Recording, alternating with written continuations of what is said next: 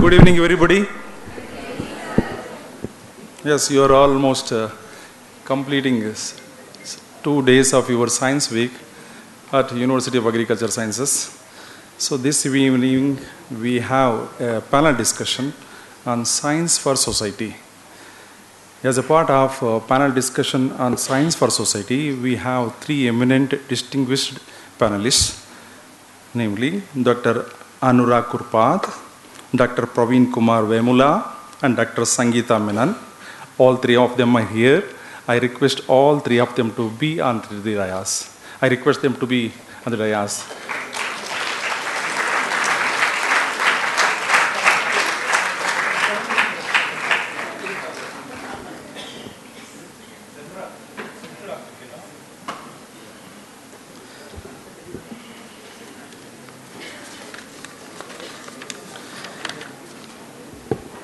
Yes. Science means constantly walking a tightrope between blind faith and curiosity, between expertise and creativity, between bias and openness, between experience and epiphany, between ambition and passion, and between arrogance and conviction. In short, between an old today and a new tomorrow. A quote by Heinrich Rohrer. And to begin with our Science for Society panel discussion, on behalf of all of you and on behalf of the University of Agriculture Sciences, on behalf of the Postgraduate Dean and Directorate of Postgraduate Studies, I welcome all 3 panelists today, Dr. Anurag Kurpat, Dr. Praveen Kumar Vemula, and Dr. Sangeeta Menon once again.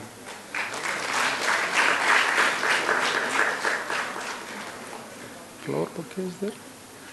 Okay. Yes, so to begin with, so we need to hear the panel discussion part as a presentation from each one of them. So later we have a group discussion on these aspects regarding their presentation part. So there will be a sufficient time for the discussion regarding science for society in this aspect. So to begin with, so I need to request Dr. Anurag Kurpat for and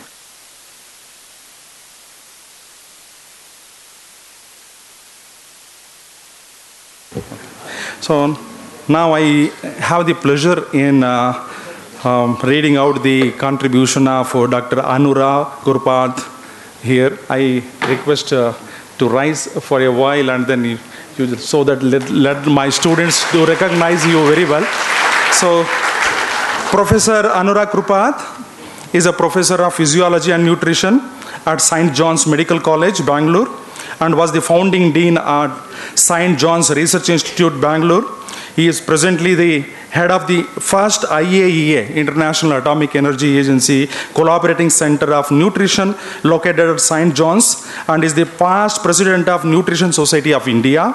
And he is a fellow of the Royal College of Physicians at London, at the National Academy of Medical Sciences and the International Union of Nutritional Sciences. He is also Margadarshi Fellow of the Wellcome International Union of Nutritional Sciences. So, and also the Wellcome Trust DBT India Alliance. He has published more than 410 papers and is a co-author of Asian adaptation of Guyton's textbook of physiology. He is also a co-editor of Asia Pacific adaptation and Journal of Clinical Nutrition and associate editor of American Journal of Clinical Nutrition, while being on the editorial board of these journals. He is a chairman of Scientific Advisory Group of the Nutrition Division of Indian Council of Medical Research, that is ICMR, and ICMR Expert Committee on the RDA of Indians, and Nutrition and Fortification Scientific Panel of SSAI, Food Safety and Standards Authority of India.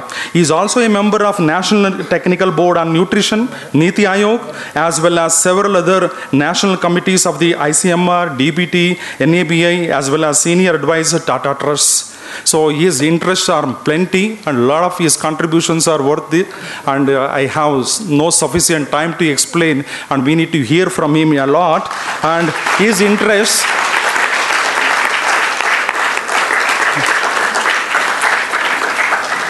And he is very closely related to agriculture in the sense on the nutrition part or the nutrient part. That means to say his interest in the agricultural nutrition connect with regards to human energy, protein and micronutrients metabolism, and public health nutrition in context of pregnancy, childbirth, anemia, the body composition and chronic diseases. We have a very well-known medical professional related to agricultural part today as a part of panel discussion. I welcome you once again from on behalf of all of us, sir. So I request you to take part your presentation in terms of panel discussion. Thank you. We need to hear you.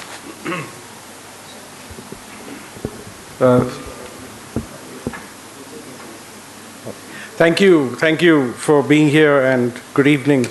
And of course, for me it is like coming home, I suppose, because I've had an association with this distinguished university for a very long time.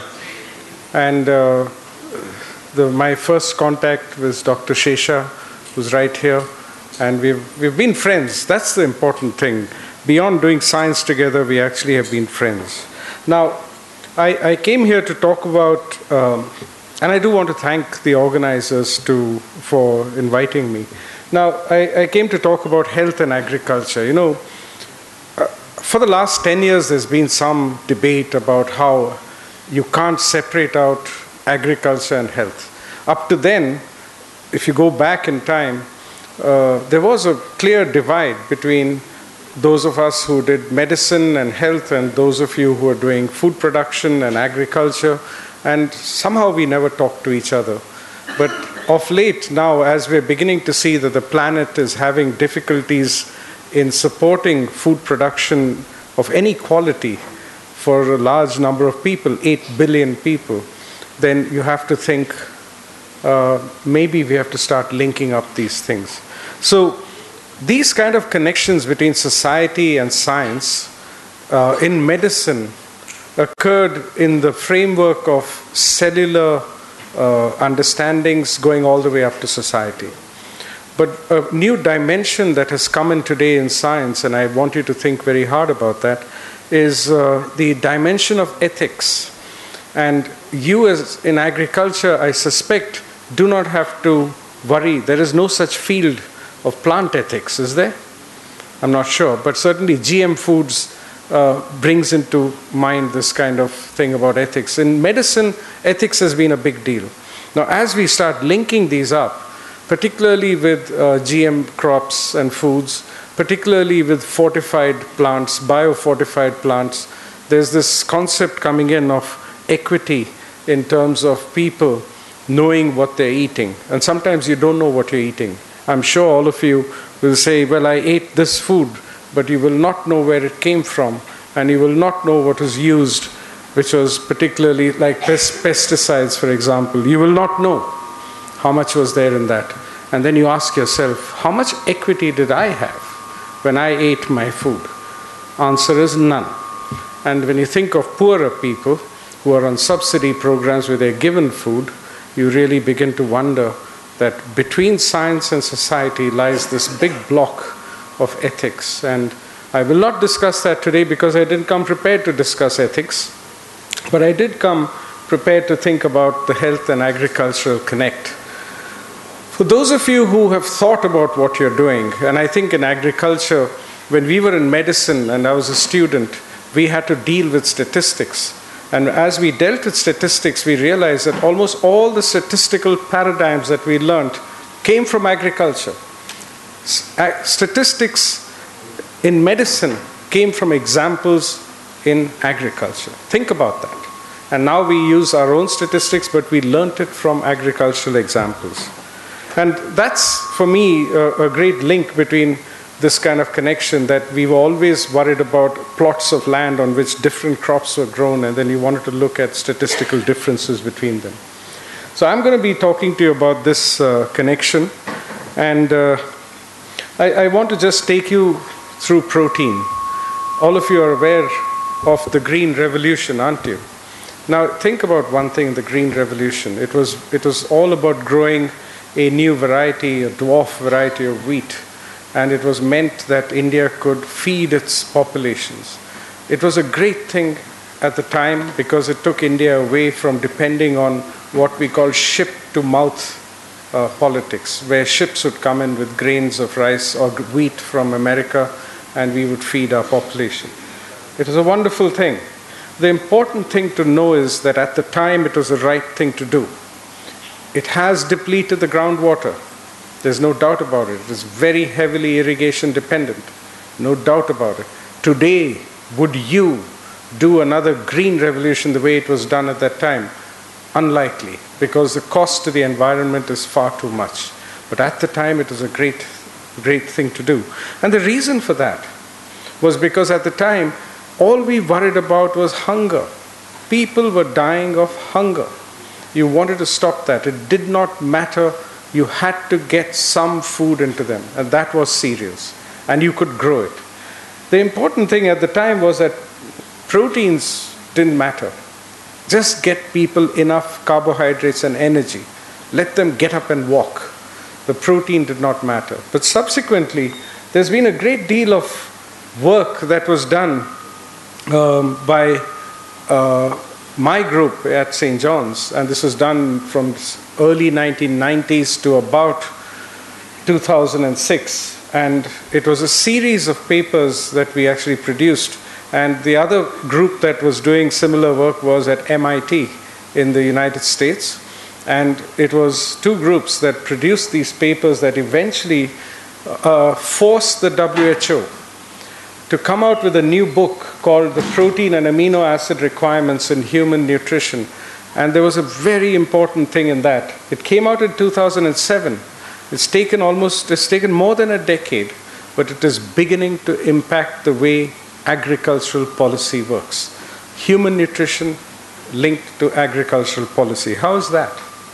Well, the important thing for the amino acid requirements was that earlier in 1985, if you can see, don't worry about the figures, but you can see they're quite low in the tens or sometimes below 10. After we did all our research and published that series of papers, we actually figured out that the amino acid requirements were much higher, twice as high, some places 3 times as high. Now that was a huge difference. Suddenly it became very clear that you had to eat proteins that delivered these amino acids in this amount. Up to then, it was so low, you could eat any protein. You could eat, in other words, you could live. At that time, the thinking was, you could live by eating plain rice for all 3 meals. Nothing added. Do you know of any society in this world that eats plain rice or plain wheat? No. They always add something.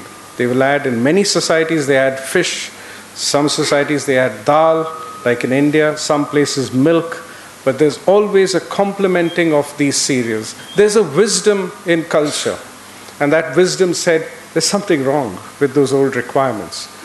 The new ones came out. Now, what did this mean? What it meant was that earlier, if you took all these, can you see these food groups here? From cereals to ragi, millets, to vegetables, nuts and seeds, to dals, to animal protein, which could be milk, eggs, meat, you name it. In the earlier WHO, FAO statements, it was all these proteins were good enough for you to eat. You did not need to worry about protein. Suddenly, after the WHO came out in 2007, it became clear that if you wanted to feed people the right protein, there were only 2 groups that met that, food groups: legumes or pulses or animal protein. All the rest were not great. They were less than 100. 100 is the minimum quality. Now, there is no doubt that you can take rice, it's a poor quality protein, and eat a bucket of it for every meal. Eat tons of rice. Because you eat so much rice, that inefficiency in the protein will be overcome because you're eating so much. So you meet your protein requirements now. Do you know what the problem with that is? You eat too much rice, you're going to become fat because there's too much energy. You might meet your requirements, but you're not eating enough. You're eating too much energy. So this was the problem. Here it is, a bucket of rice, and really that's the problem, that you should not be eating like that. you really want to add certain high quality foods into your diet, particularly dal, or if you're non-vegetarian, meat, or if you think milk is not an animal food and it's okay for vegetarians, good for you, drink milk, okay? But this is the sort of thing that you need to do. And this is a problem that if you look at it in the government structures in India, the bureaucracy is stuck on one theme, and that is that if you want to feed poor people, you can see the way these are pictures of feedings. Can you see there's just buckets of rice that are given, and there'll be just some small kind of rasam or something that's given just to, make it swallowable. But at the end of it, cereals is it. You go to your PDS, the public distribution system. It's the one thing people are getting is lots of cereals. You go into your ICDS, you go into the midday meal, it's all about cereals. And the thing that I hear from bureaucrats often is, at least the Hindi ones in Delhi, they'll say, iska pet bharne ka hai. Just fill the damn stomach. Well, it doesn't matter what you filled it with, just get it full. You could put a balloon inside and just inflate it if you wanted, but that's not a good thing. I think the kind of thinking of, like I said, the science to coming to society, and remember, India is very much a society that gives. It's a society that looks after, or is supposed to look after, poor people. There's a PDS, there's an ICDS, an MDM, there are meals for pregnant women. We look after people in theory. In practice, it's very different. But look, there is the forefathers who thought about these things. But the problem is, we didn't think about what to feed. And there's another problem with protein. That is that you think you're eating protein. Say you're drinking milk or you're taking a cup of dal. You think you're digesting it all. We don't know. We're not sure you're digesting your food. So in fact, the WHO asked the FAO to look into this. The FAO is more an agricultural organization, and the FAO came out with this evaluation of protein quality early this century. And at the end of that, there was serious problems. People are thinking, how are we going to do this? So there was a meeting then that the FAO convened at St. John's, where we actually started thinking about how to measure protein quality and came out with yet another FAO book which gave us the methods to do it. And what's the problem? The problem is this. If you want to measure digestibility, you just say how much went in, how much came out, take the difference. You know how much went in, 0 should come out. That means it got digested fully. If it didn't get digested, everything came out. The problem is that there are bacteria, just like the rumen in a cow, there are also bacteria in the colon, and that messes up all these things because digestion occurs in the small intestine. So what you really want is to get somebody, knock off their colon. It's called a colostomy or a colectomy, if you like.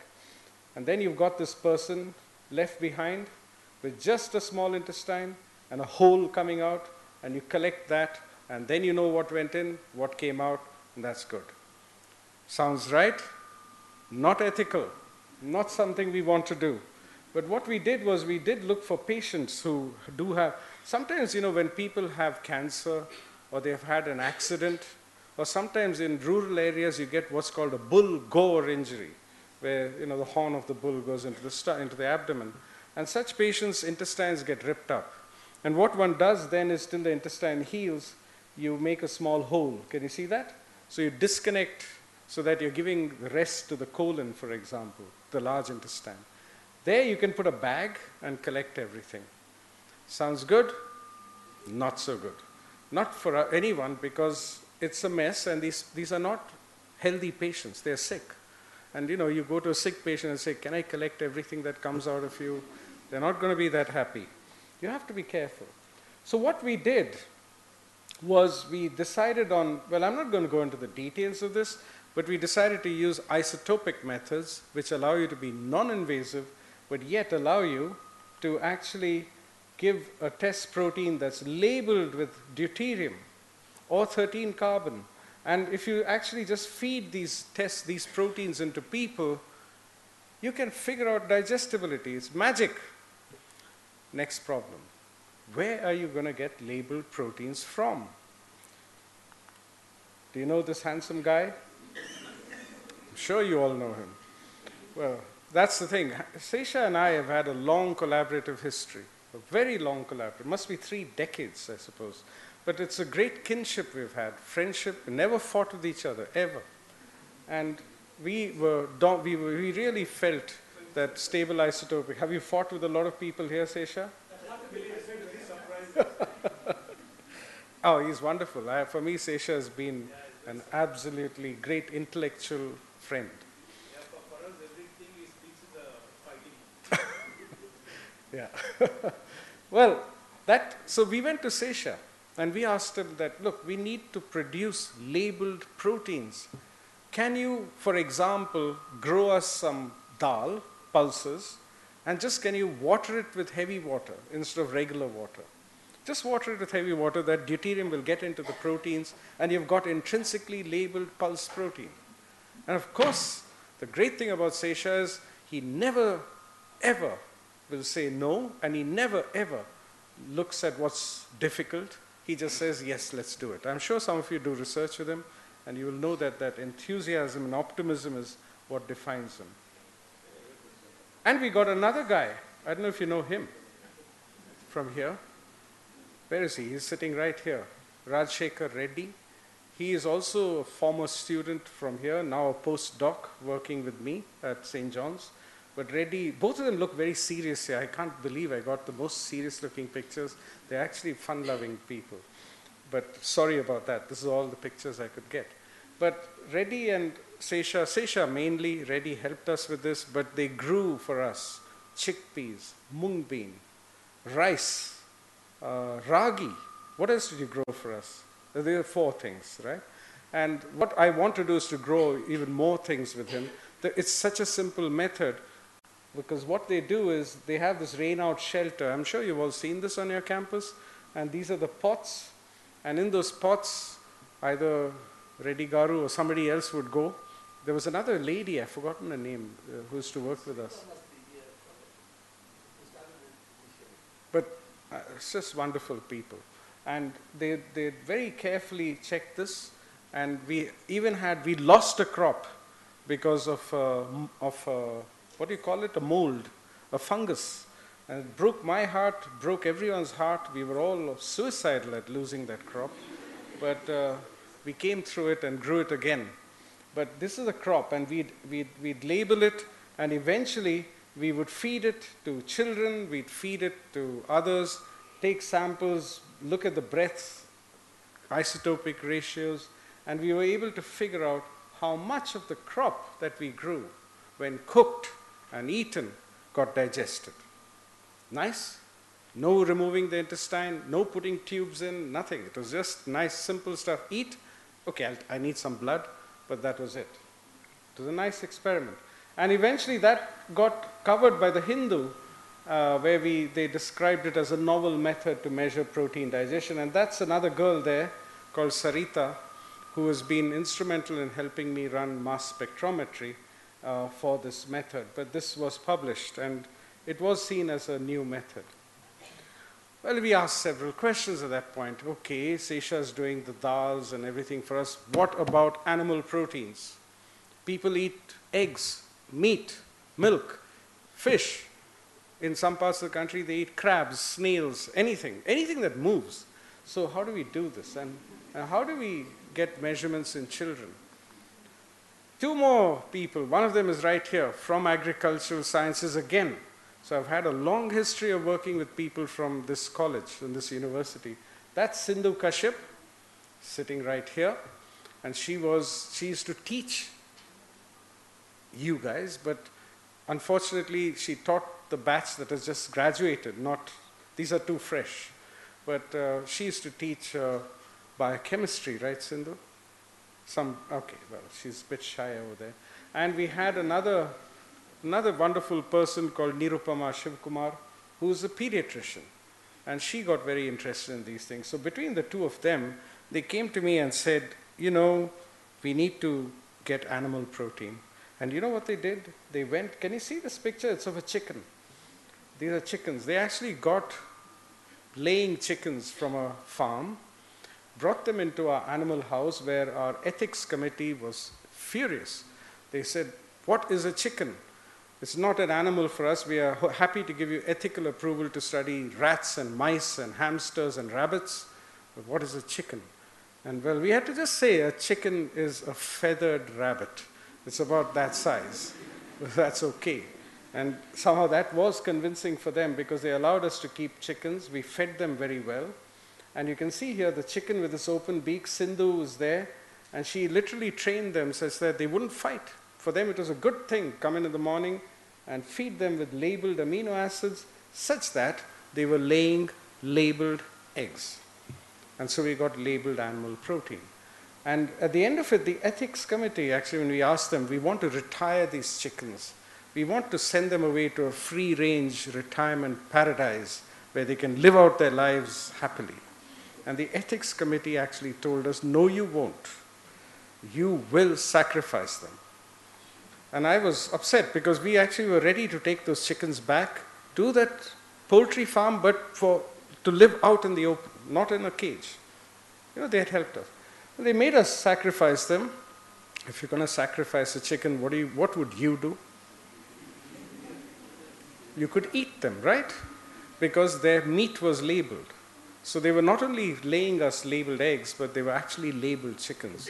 So we could get labeled chicken meat.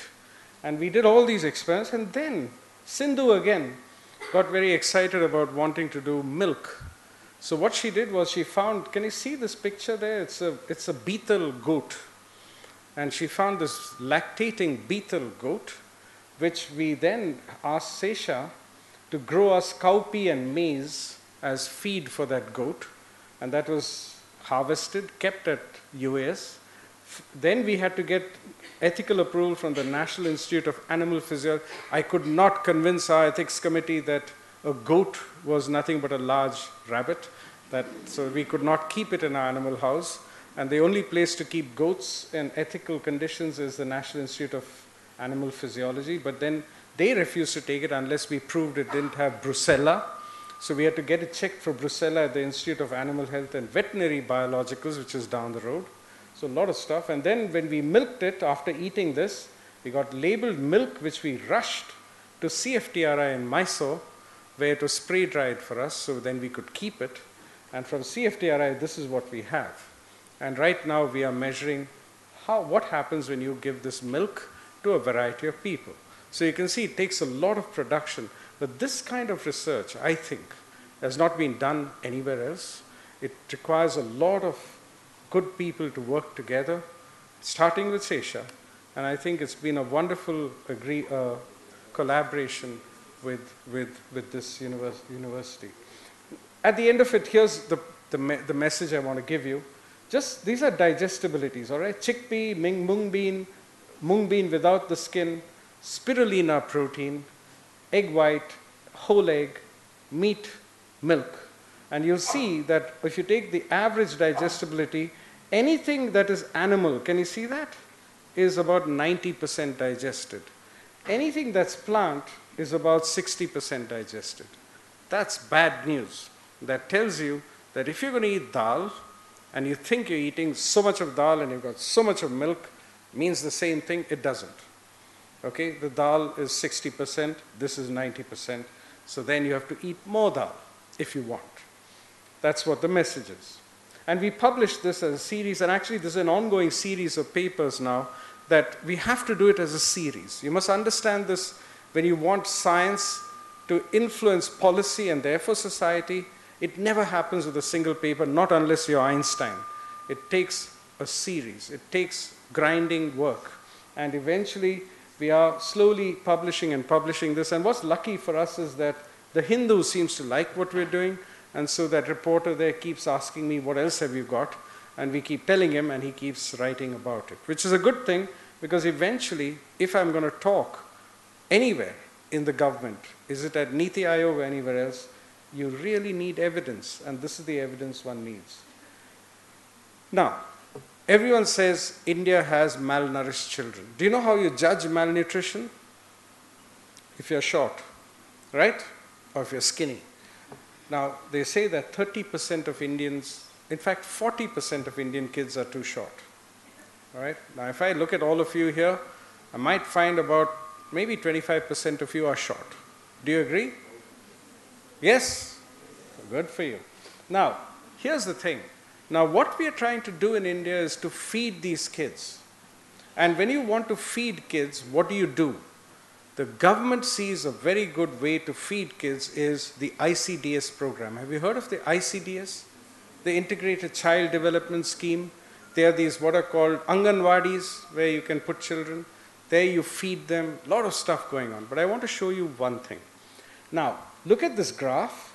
On this axis is something called a Z-score. Don't worry about it. All it means is that normally, if a child is growing, and on the y-axis is age, on the x-axis is age, as a child grows, if it is growing normally, its Z-score will be 0.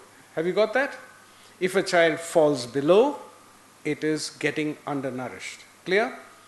The important thing I want to show you here, you can't see it, is that this is when it is born.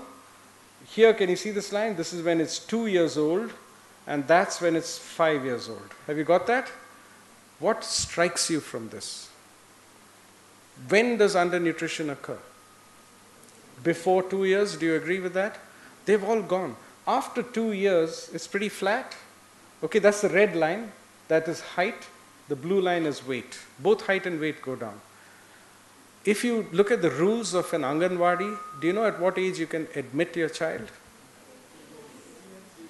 3 years. Okay. Are you seeing the disconnect now? The child's already undernourished by the time you think. And you take a stunted child and try and feed it. Believe me, you're going to get puzzled. Because some children go this way, some grow this way. You can never predict. So you could get fat children. And then they're going to have a heart attack when they're 40 years old and blame you for all the feeding you did. You've got to be careful. So this is the problem. And here's where society has to think hard about how we deal with this, because at below 2 years, that child is in the care of its mother at home. That child is getting a ration to take home. That ration is not fit for animals to eat. And that's the problem. And eventually, look at that. This is all over. This is all India data. I've done it by state. Every state is like this. We are losing our kids in the first 2 years, and all our feeding programs are after 3 years. What the hell is wrong with us? Okay, but we're trying to change this. Okay. And here's another thing. I'm not only interested in stable isotopes. By the way, all these isotopes I'm using are stable, all right? They do not kill you. Be aware of that.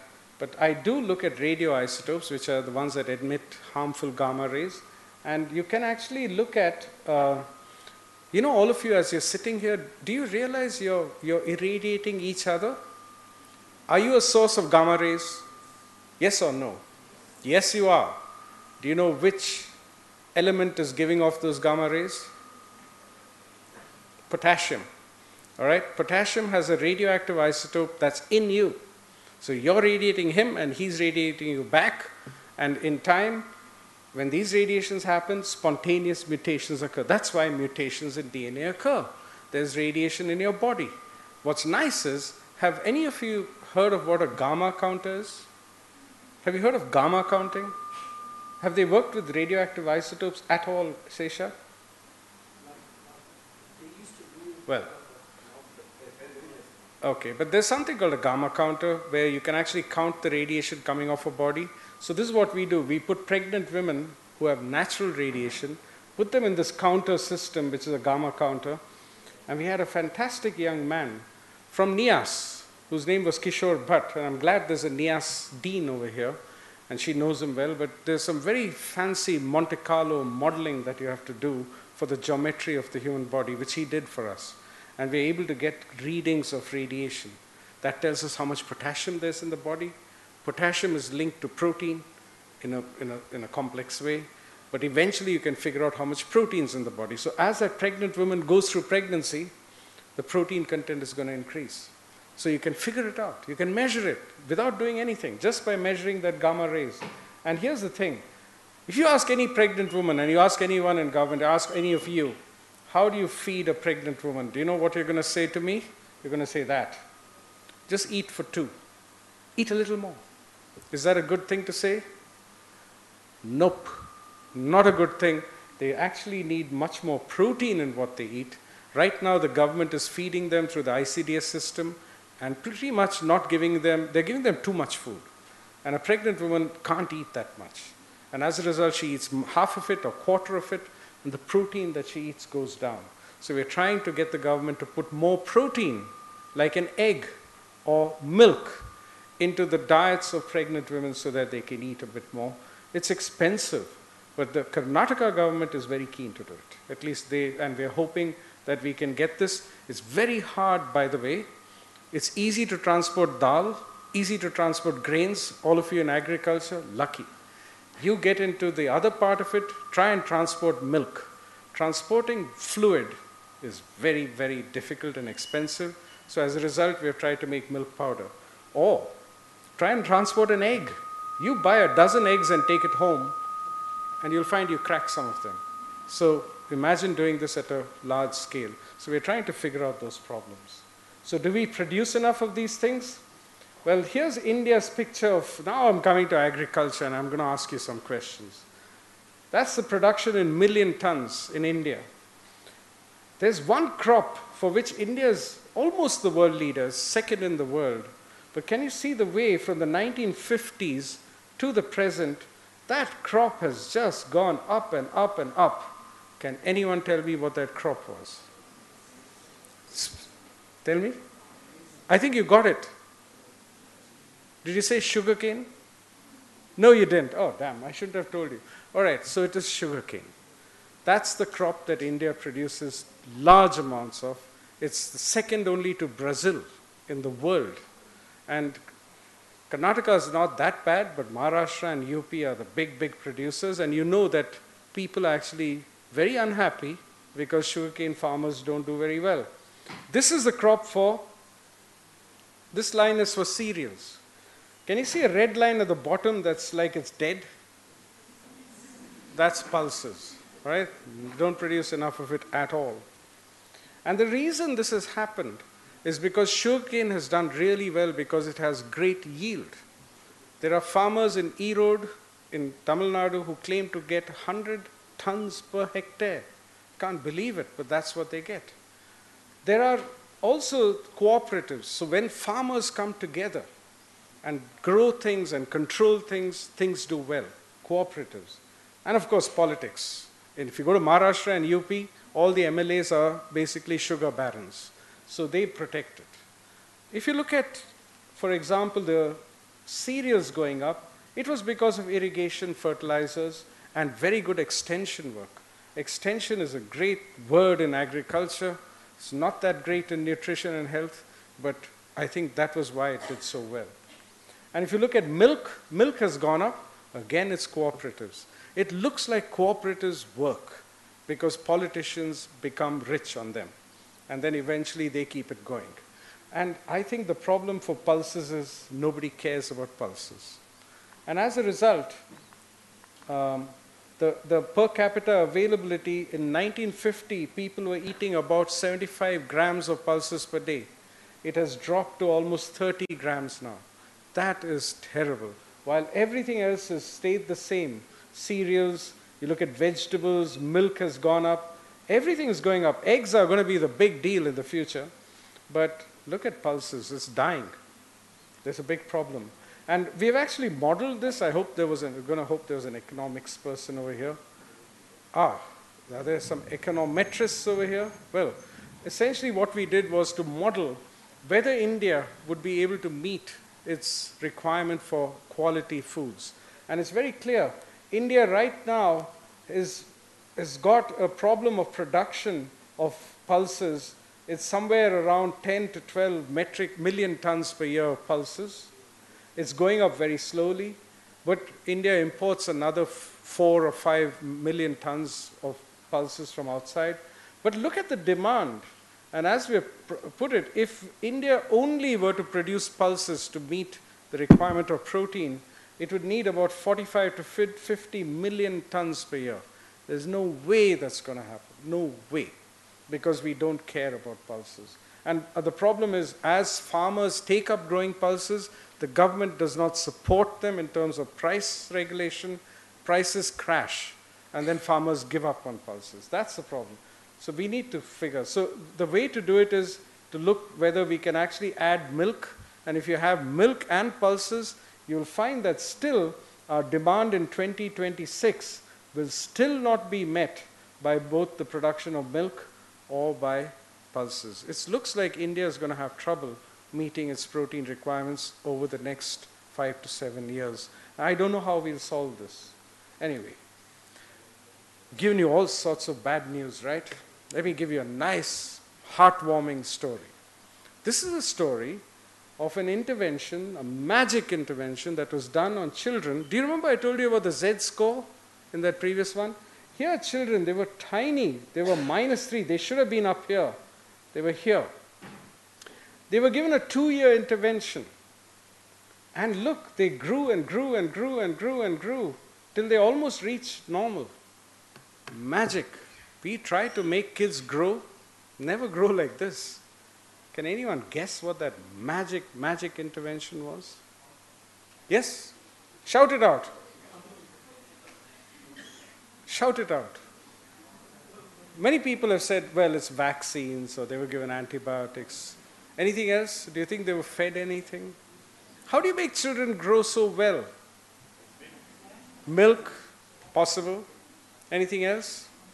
But you know, people have tried all this. With milk and with other things, you'll find that they grow, but they'll probably flatten out somewhere here. They don't grow so spectacularly. In 2 years, a -3 goes to -1, which is almost normal. Wow. Okay, I won't put you out of your agony, and this is my last slide. It was adoption.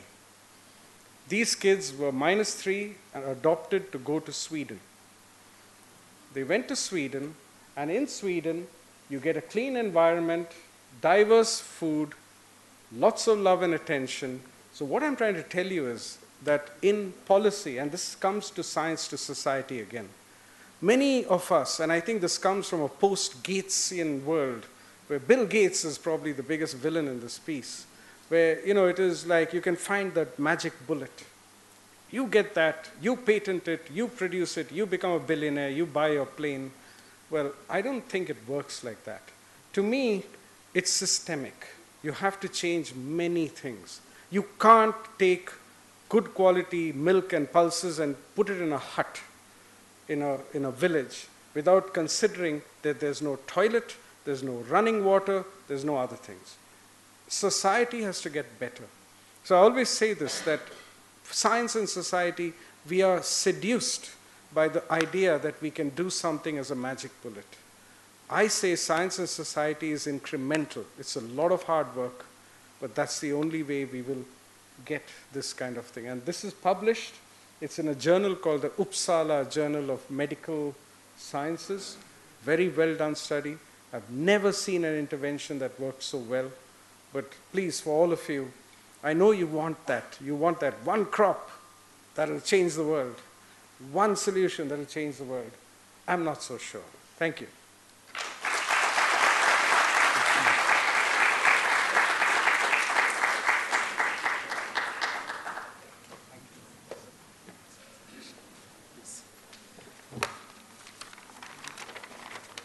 Thank you very much, sir, Dr. Anura Krupat, for your very good talk on the subject, specifically health, nutrition, agriculture connect in India, covering most part of the agriculture related aspects and human health, nutrition part, and present scenario by giving special emphasis on protein nutrition, especially for all. So it is good to say adoption. So with the clean environment and the good love and affection, anyone can sustain very well, and there is agriculture in it. Thank you very much for a nice talk on this aspect. So I wish all of you can give a very big applause for his nice talk in this aspect. Now let us move on to the second panelist for today's talk, especially on science and science for society. Now here is Professor Sangeeta Menon, so whom I need to introduce before you. It is my pleasure to introduce her. She is Professor and Head Consciousness Studies Program, National Institute of Advanced Studies at IISc Bangalore. Professor Sangeeta Menon is a philosopher, psychologist. Her education background is in biology, philosophy, and psychology. She is a professor at the NIAS in the campus of IISc and joined NIAS in 1996 with particular interest on consciousness studies. She heads the consciousness studies programs at NIAS. And Dr. Menon has been working in the area of consciousness studies for over 20 years. So a lot of credits in her things with regard to the consciousness. She has given numerous lectures and presentations relating to consciousness, mind and science and spirituality interface issues. Her publications cover large areas that concerns consciousness studies, brain sciences, altruism, aesthetics, Indian psychology, and science, spirituality, and art dialogues. She has several publications in peer-reviewed journals and has contributed chapters on a variety of issues relating to science and religion, self, mind, and consciousness. Especially her chapter on Hinduism and science that appeared in the Oxford Handbook of Religion and Science gives a fresh outlook on this issue. She has also authored a few monographs on consciousness and in the context of Indian thought. Our latest publication especially appeared in Springer, that is Brain, Self and Consciousness, explaining the conspiracy of experience, and the edited volume in Interdisciplinary Perspectives on Consciousness and the Self. With her colleagues, she organized several international and national conferences. Just to name a few, Scientific and Philosophical Studies in Consciousness during 1998, which was the first consciousness in India on this subject, bringing together scientists, philosophers, and so on, who seeks awareness on the fundamental questions on consciousness and human identity. The other major conferences on science and metaphysics, consciousness and genetics, science and beyond, consciousness and experience in ways knowing, and most likely, especially the one very interesting aspect is on consciousness, cognition and culture, so which implication in the 21st century. So in addition to that, she is a national task force member, especially on the Cognitive Science Research Institute, which was mainly put up by DBT as a DST, the Government of India. She was nominated for council member of the Indian Council of Philosophical Research. Presently, she is a board member of the International Association of Transpersonal Psychology and Asia Conscious Society. She was awarded the National Award of Young Philosopher Award from Indian Council of Philosophical Research for her research work in 2003. She has visited many number of countries to deliver invited talks and as a visiting professor at Oxford Center of Hindu Studies and also in the Nanzan Institute of Religion and Culture, Nanzan University, Japan. So now I request Madam Professor Sangeeta Menon to be on the dais, and on behalf of all of you and on behalf of the Directorate of Postgraduate Studies, I request our beloved Dean to welcome her by providing a bouquet.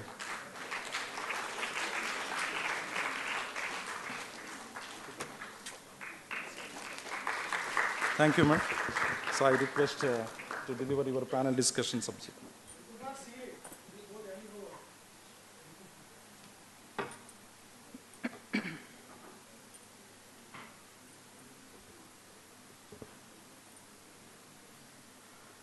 Good evening, and thank you so much for that very elaborate introduction. And I was wondering who is being introduced. Sometimes it happens. And I wish to also thank my dear friend, Professor Satyanarayana, because of whom I'm here. And thanks very much for your kind invitation, sir. It's always a pleasure to be here and close to Earth. And thank you all colleagues whom we met before the panel discussion started. Well, I took the topic, Science for Society, quite seriously before coming for the panel discussion. But any topic which you take seriously, actually you end up with more questions than answers. because the complexity of the subject is too large that any attempt to solve it, perhaps using one parameter or just a few parameters, perhaps will be inadequate. And I think that's something which you were also trying to say. I also thought it's interesting that the panel topic is not science and society, but it is science for society. And I thought perhaps that was very purposeful by whoever conceived that topic, because often you hear these as two binaries, science and society, which you have to address perhaps equally as divergent. Here, when we say for society, there's also a kind of a goal orientation which is brought in there, that the whole outcome or the final product of science has to be for the society in some way or the other, which means it contributes to the well-being of the society and the progress of the society and so on.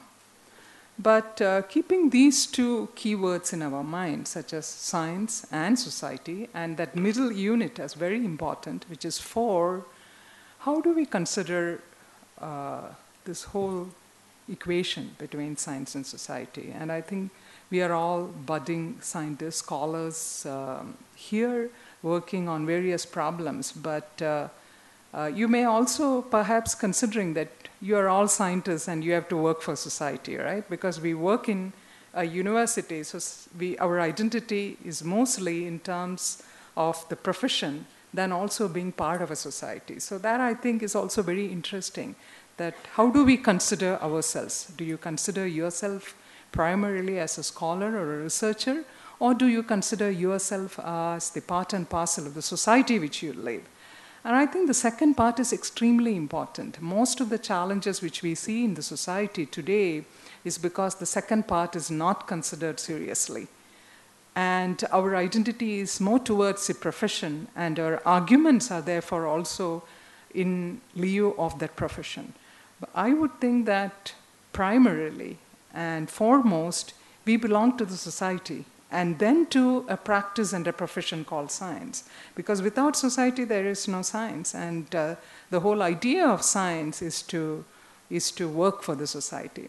So keeping that introduction in mind, how do we approach the correlations between science and society, or societal change? How do you bring social change? This is something we all hear, right? That we are all agents of social change. How do we bring in social change? It's very easy to talk about it. It's very easy perhaps even to philosophize about it, do even a scholarly work. But it is something which very central to ground action. It all depends upon finally what do we do with it. But even that action in the ground level is based on certain fundamental ideas. One, I think, is knowledge. It is knowledge which connects the practice of science and being a social entity, being a part and parcel of the society. We all create knowledge. We are also partakers of knowledge. We also continuously try to improvise and contribute to the whole gamut of knowledge. So what is knowledge? This is a very philosophical question, that what do we mean by knowledge?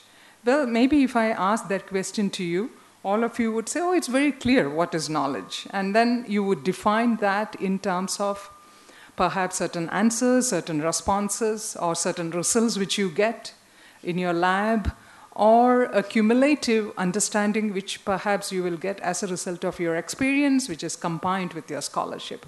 And the last part is going to be very important, particularly in today's world, because knowledge is not detached from that cumulative experience of a life term.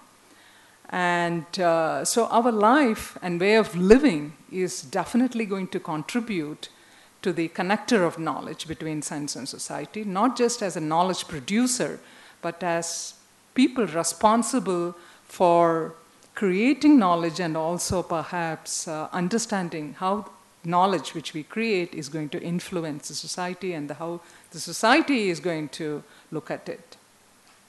Now, there is lack of time, so I have to limit perhaps within 5-10 minutes or so. So I wouldn't go into the details. But I think the whole production of knowledge, because as you would know that today we live in a consumerist society which is known for knowledge production.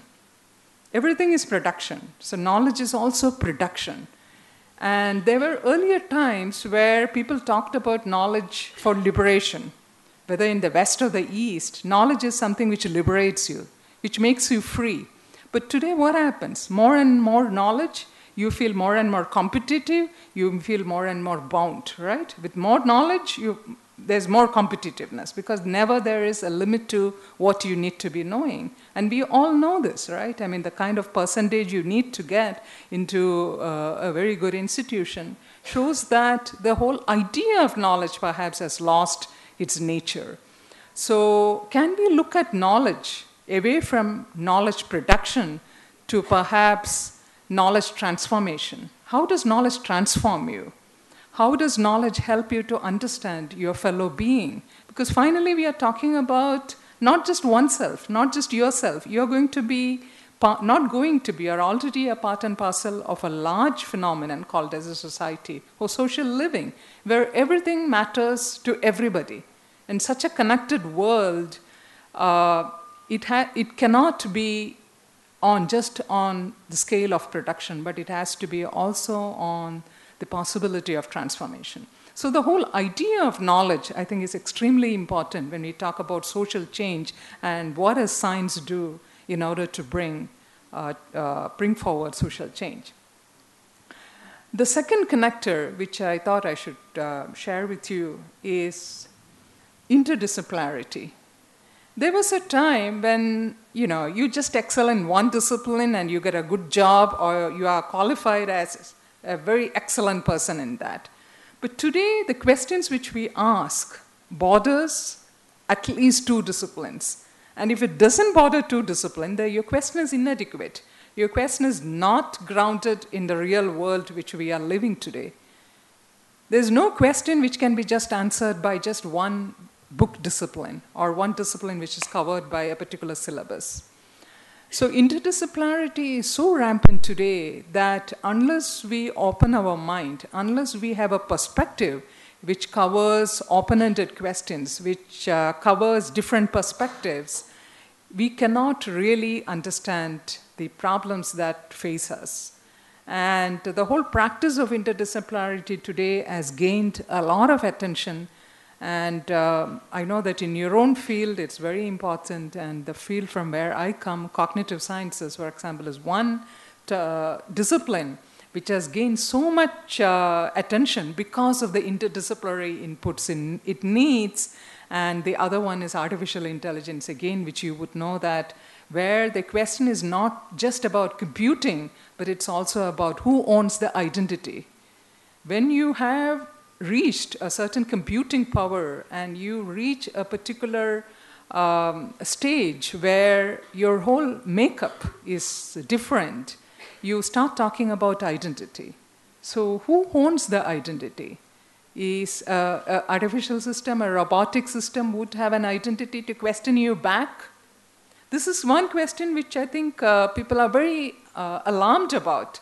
Of course, we have seen a lot of science fiction movies, right? I mean, a whole lot of science fiction movies, which very beautifully brings these questions. And if you have not, maybe some of the movies you should see is OS, which is the operating system, and Transcendence, and The Bicentennial Man, which is the classic Robin Williams movie, which combines human emotions into what you call as artificial intelligence, and how human emotions take over in even understanding what is called as intelligence.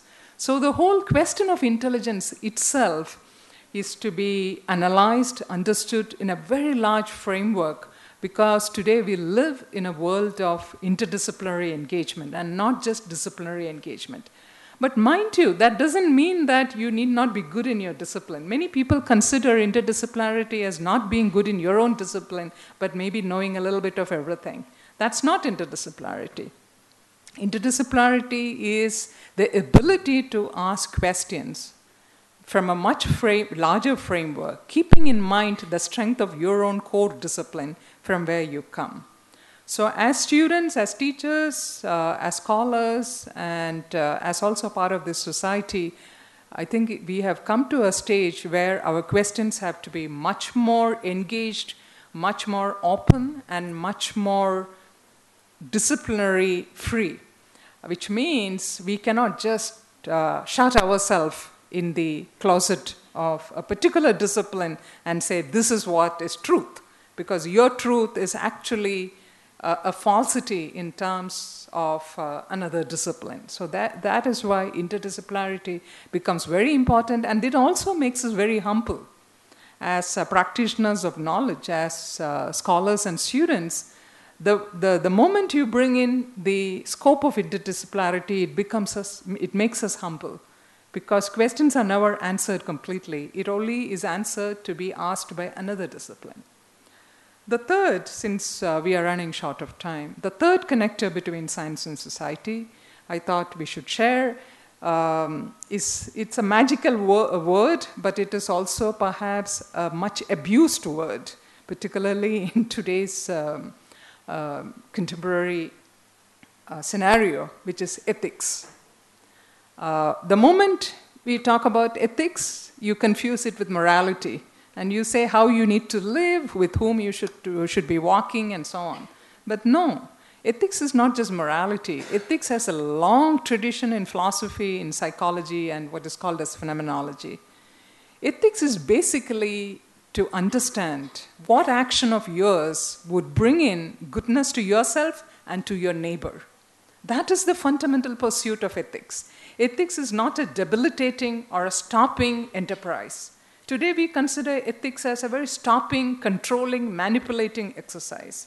So we talk to people, say, you be ethical, you are not ethical. And it's a very, very manipulative and a very kind of a very forceful manipulation, which actually people can do on everybody else.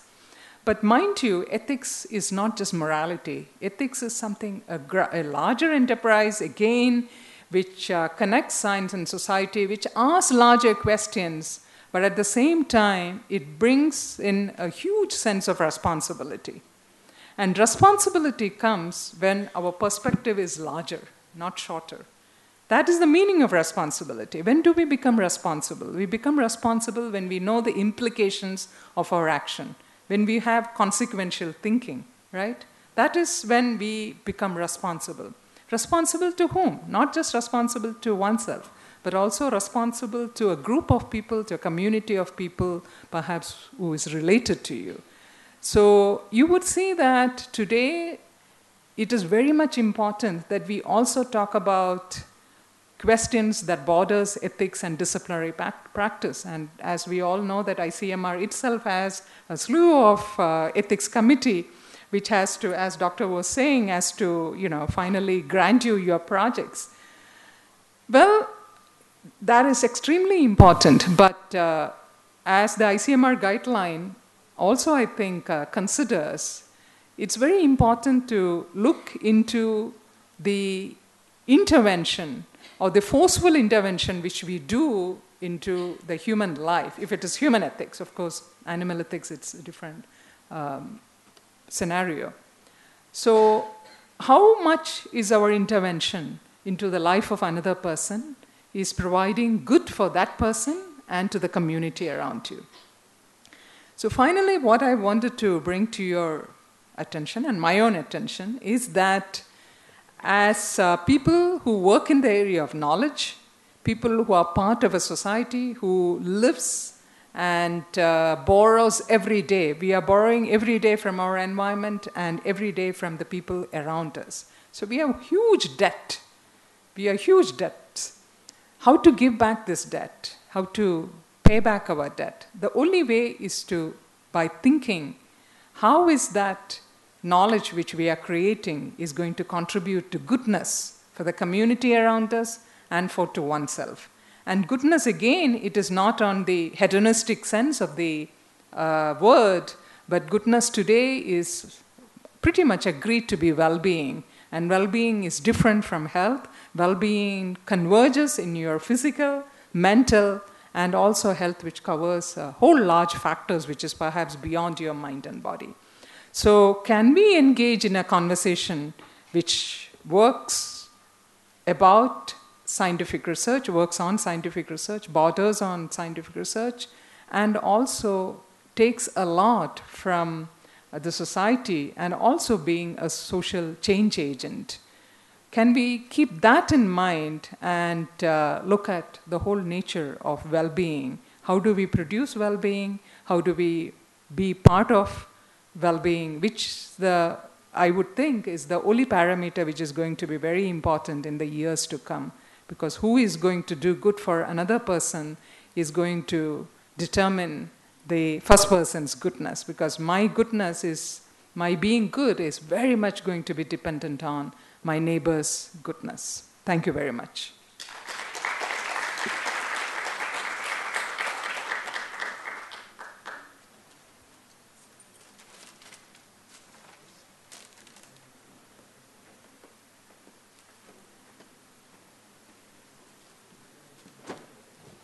Thank you very much, Madam Sangeeta Menon, for your nice panel discussion talk on science and for putting the words either and or for society. So very knowledge, technology, production, liberation, border between the sciences or without the borders or interdisciplinary approaches. Why not students ask questions to have some of these aspects? So thank you very much for giving a very good panel discussion talk on behalf of all of you and on behalf of the university. I wholeheartedly thank for this talk. Now we have the last panel discussion speech, mainly by another important speaker.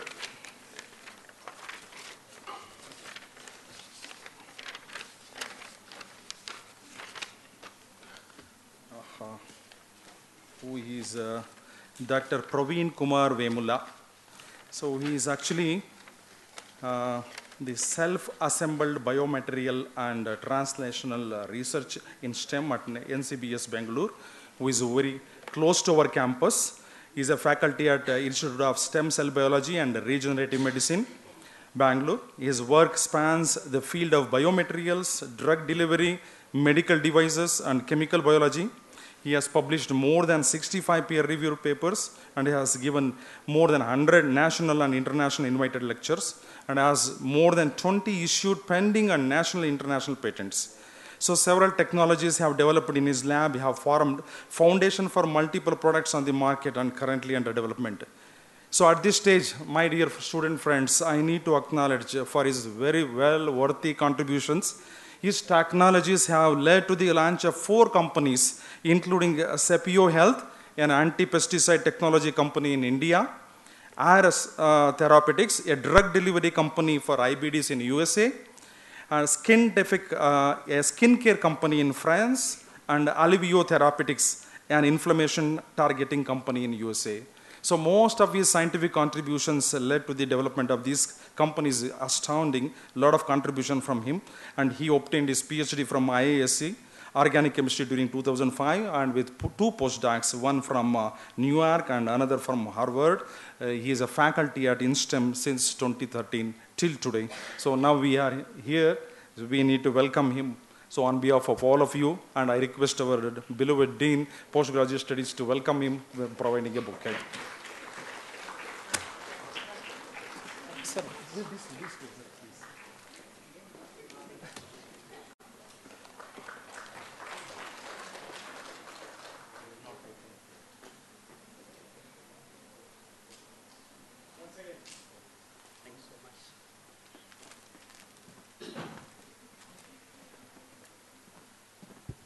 Thank you so much for those kind words.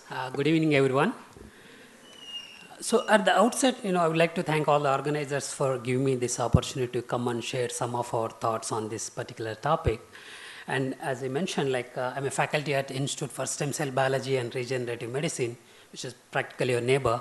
We're located in the same campus, and it's great to be here today.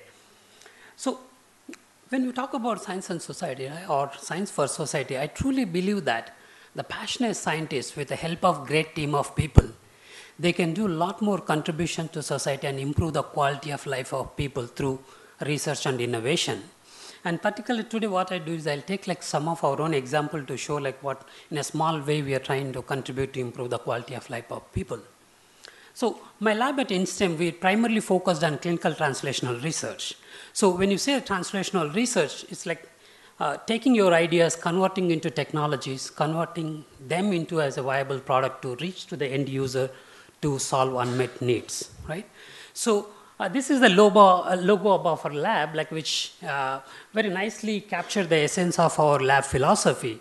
What we do is this is the V is not Vimla lab, but like it's a valley of death that exists in clinical translational research. And we develop these chemical and biotechnologies to cross this valley of death and reach to the people and improve the quality of life of people.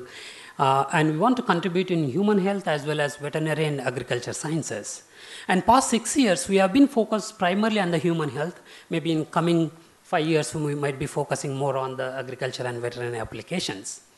So, but like interestingly, if you see the overall, throughout world, like if you think about the translational science, the people do in academics, we have very fraction of successful examples in the lab. The scientists who run through entire from lab to idea stage to the product stage and really solving the problems, right? Now the question is why that so? Why only small portion of labs can do this entire thing? Is there any magic recipe in that, right? So to be honest, like there is nothing magic in that. It's only like the skill set and on your journey, what you learn, how you take people along with you and do this job well, very well, that, right? So fortunately, like I had experience with or observing people like we did this like, multiple times. And by observing them and also with our own examples with the last 15 years, I came up with the, like there is a 4 critical rules, which plays major role in terms of doing the very good translational science. So today I would like to share with all those 4 rules how they can play major role in doing a very successful clinical translational research. The rule number 1, identifying an unmet need, right? So because in a research, like if you ask a right question, 50% of the success comes from right there, right? Because if you select either right problem or wrong problem, to solve that, you will spend same amount of money, resources, time, and energy, right? So might as well spend for a good cause. So that's why it's absolutely critical to identify what problem you're planning to work on or what problem you're trying to solve. But when you think about unmet need, so then the dilemma comes, whether do you need to focus on global needs or the local needs, right? And either of them are good. So both of them have their merits and demerits. While doing your global needs, you might have the much broader impact. But the approach you solve your problems might be very different when you want to solve local needs versus your global needs. So one needs to differentiate and have that differentiation right from the beginning itself, right? So as a scientist, like we have a habit of like, identifying the problems based on our own skill set. We live in like very comfort zone, right? What we can solve, we try to pick that, which is good because that's where we can have the maximum contributions. But I think if you step back and see, rather than what we can do, so what needs to be done, I think you select a problem based on that. And if you select that problem, if you can't do it yourself, because translational science never been one person show, right? It's always a multidisciplinary team, as people mentioned before. So then you bring the people because you're stretching your zone, then bring the people with the multidisciplinary and you work with and develop collaborations, work together to solve this problem. So I'll just show you like one of our unmet need, what we are planning to develop or we have been working on is like, as you know, like, Indian farmers use more than 40,000 metric tons of pesticide every year. And you all know that, pesticides are neurotoxin, they are designed to kill pests. But unfortunately, they don't discriminate between pest and human, right? If a human gets exposed to the same chemical, they have same toxicity and similar side effects. So then we thought like, can we solve this problem? But if you see, as I mentioned again, when you have the global and local needs, you need to approach in a different manner to solve these problems.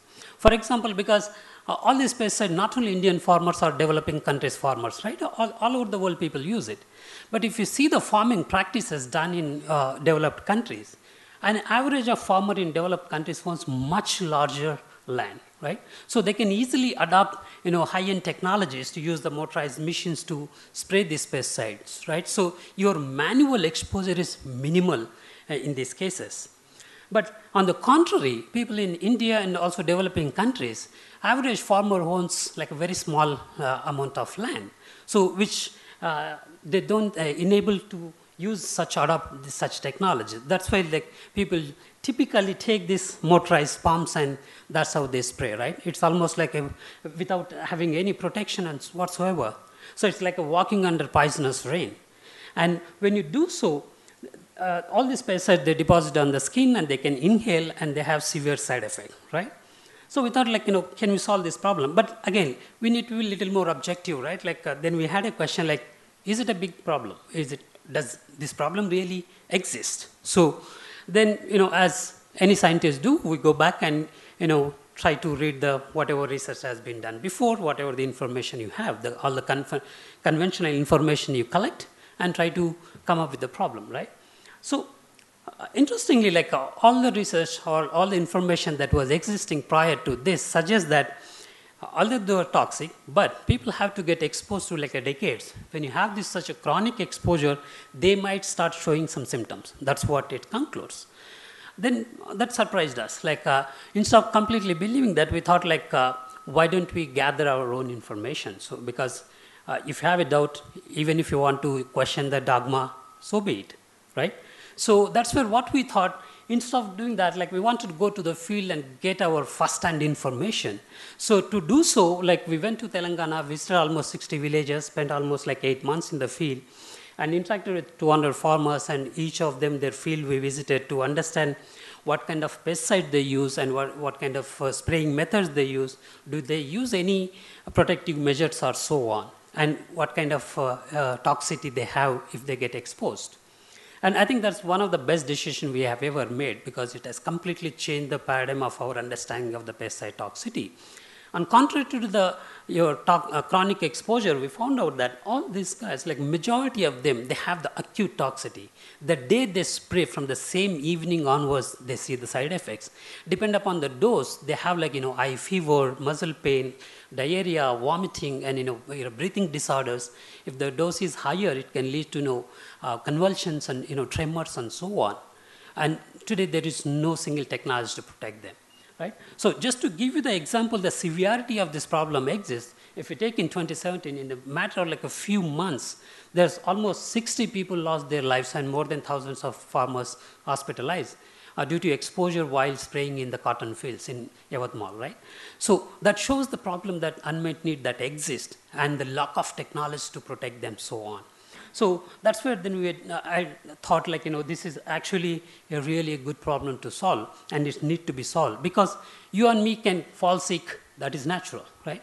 But as a part of occupational hazard, like someone lose their life, it's completely unacceptable, right? For in any sector of the society. So that's where we thought like, it's a huge unmet need and absolutely there is no technology to protect. So we thought like we can, allocate our resources, our time and develop some of the technologies. That brings to you the second rule in the translational science. That is, build a stellar team.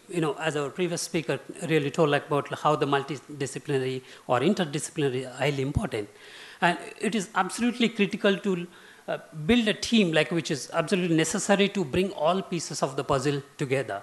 So these are some of the people who are working on this. This consists of postdoctoral researchers, graduate scholars, and masters and biotech students, and also from completely different backgrounds. So they're chemists and biologists, bioengineers, biotechnologists and chemical engineers and clinicians and medical students and so on. So then we thought we spent a few years to develop this technology, and just I'll give you the quick conceptual idea. What we are planning to do is, for example, when you have the pesticide, when it falls on the skin, it goes through the skin and it goes and binds to the enzyme called acetylcholinesterase. This is the enzyme which plays your major function in your neuromuscular junctions, right, at the synapse. And if these compounds go and bind to it in an irreversible manner, basically it kills the enzyme, it inhibits completely. That leads to all the side effects that cause, right?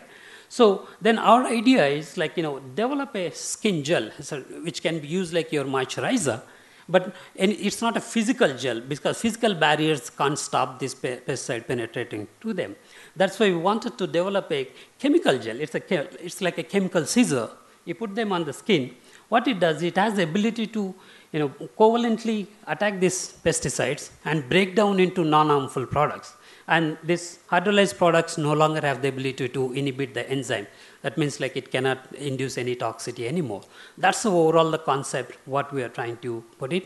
And fast forward 3 years, and we could able to develop a skin gel which has the multiple parameters because, as you know, there are numerous types of pesticides out there, organophosphate, organochlorines, and carbamates, and pyrethrins, and so on. And you want to have one solution for that because you're targeting farmers and they can't everyone see the label and select. If you have 10 different solutions, select based on that. Informed decision, they cannot make it. So that's why you want to have one single solution which can work for all. So that's where we have done multiple iterations going through and optimize one gel which can act against all the pesticides. And also you have to see the climate conditions, right? Because this reaction is completely temperature dependent. That's why because it should work in a hot summers and cold winters and so on. And we could able to develop one single system. It works in entire gamut of the temperature conditions. And also most of these chemicals are they're highly unstable, the heat sensitive, and under UV light and sunlight they go. But all the farmers, they do work on the under sun. So finally, again, we developed a system which can have all these properties together, which can work. Just to give an example, just to show, I'm not putting all the technical data, I'll just give you the conceptual one, some key data. For example, you take any animals, you spray all the pesticides in a lethal dose, one single day, all of them, they lose their life. So you see the zero survival.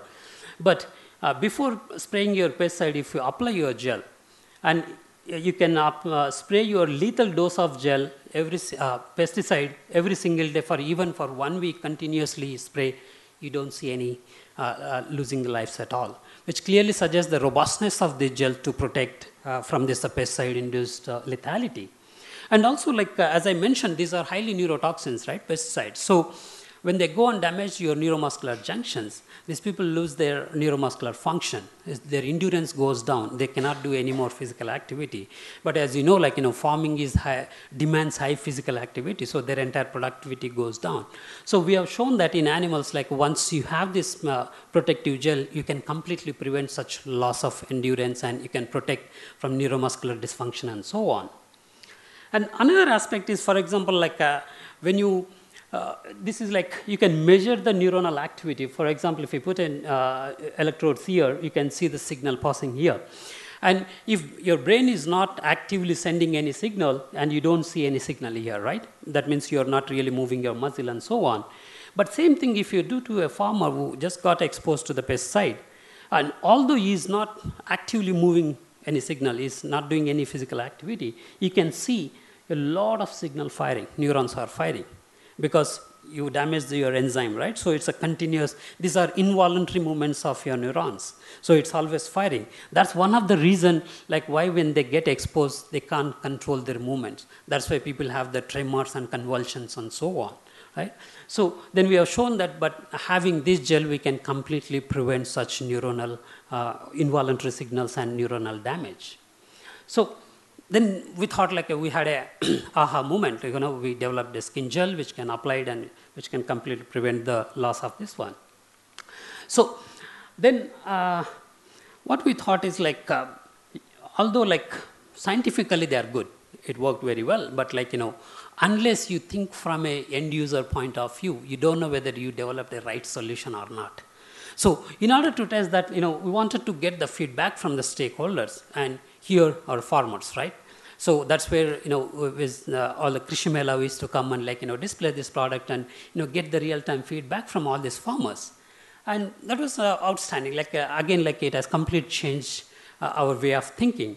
Although, many people appreciate it, one gentleman asked us, it works very well, great, but you have to apply throughout the body every single time you go to the field when you use the pesticides.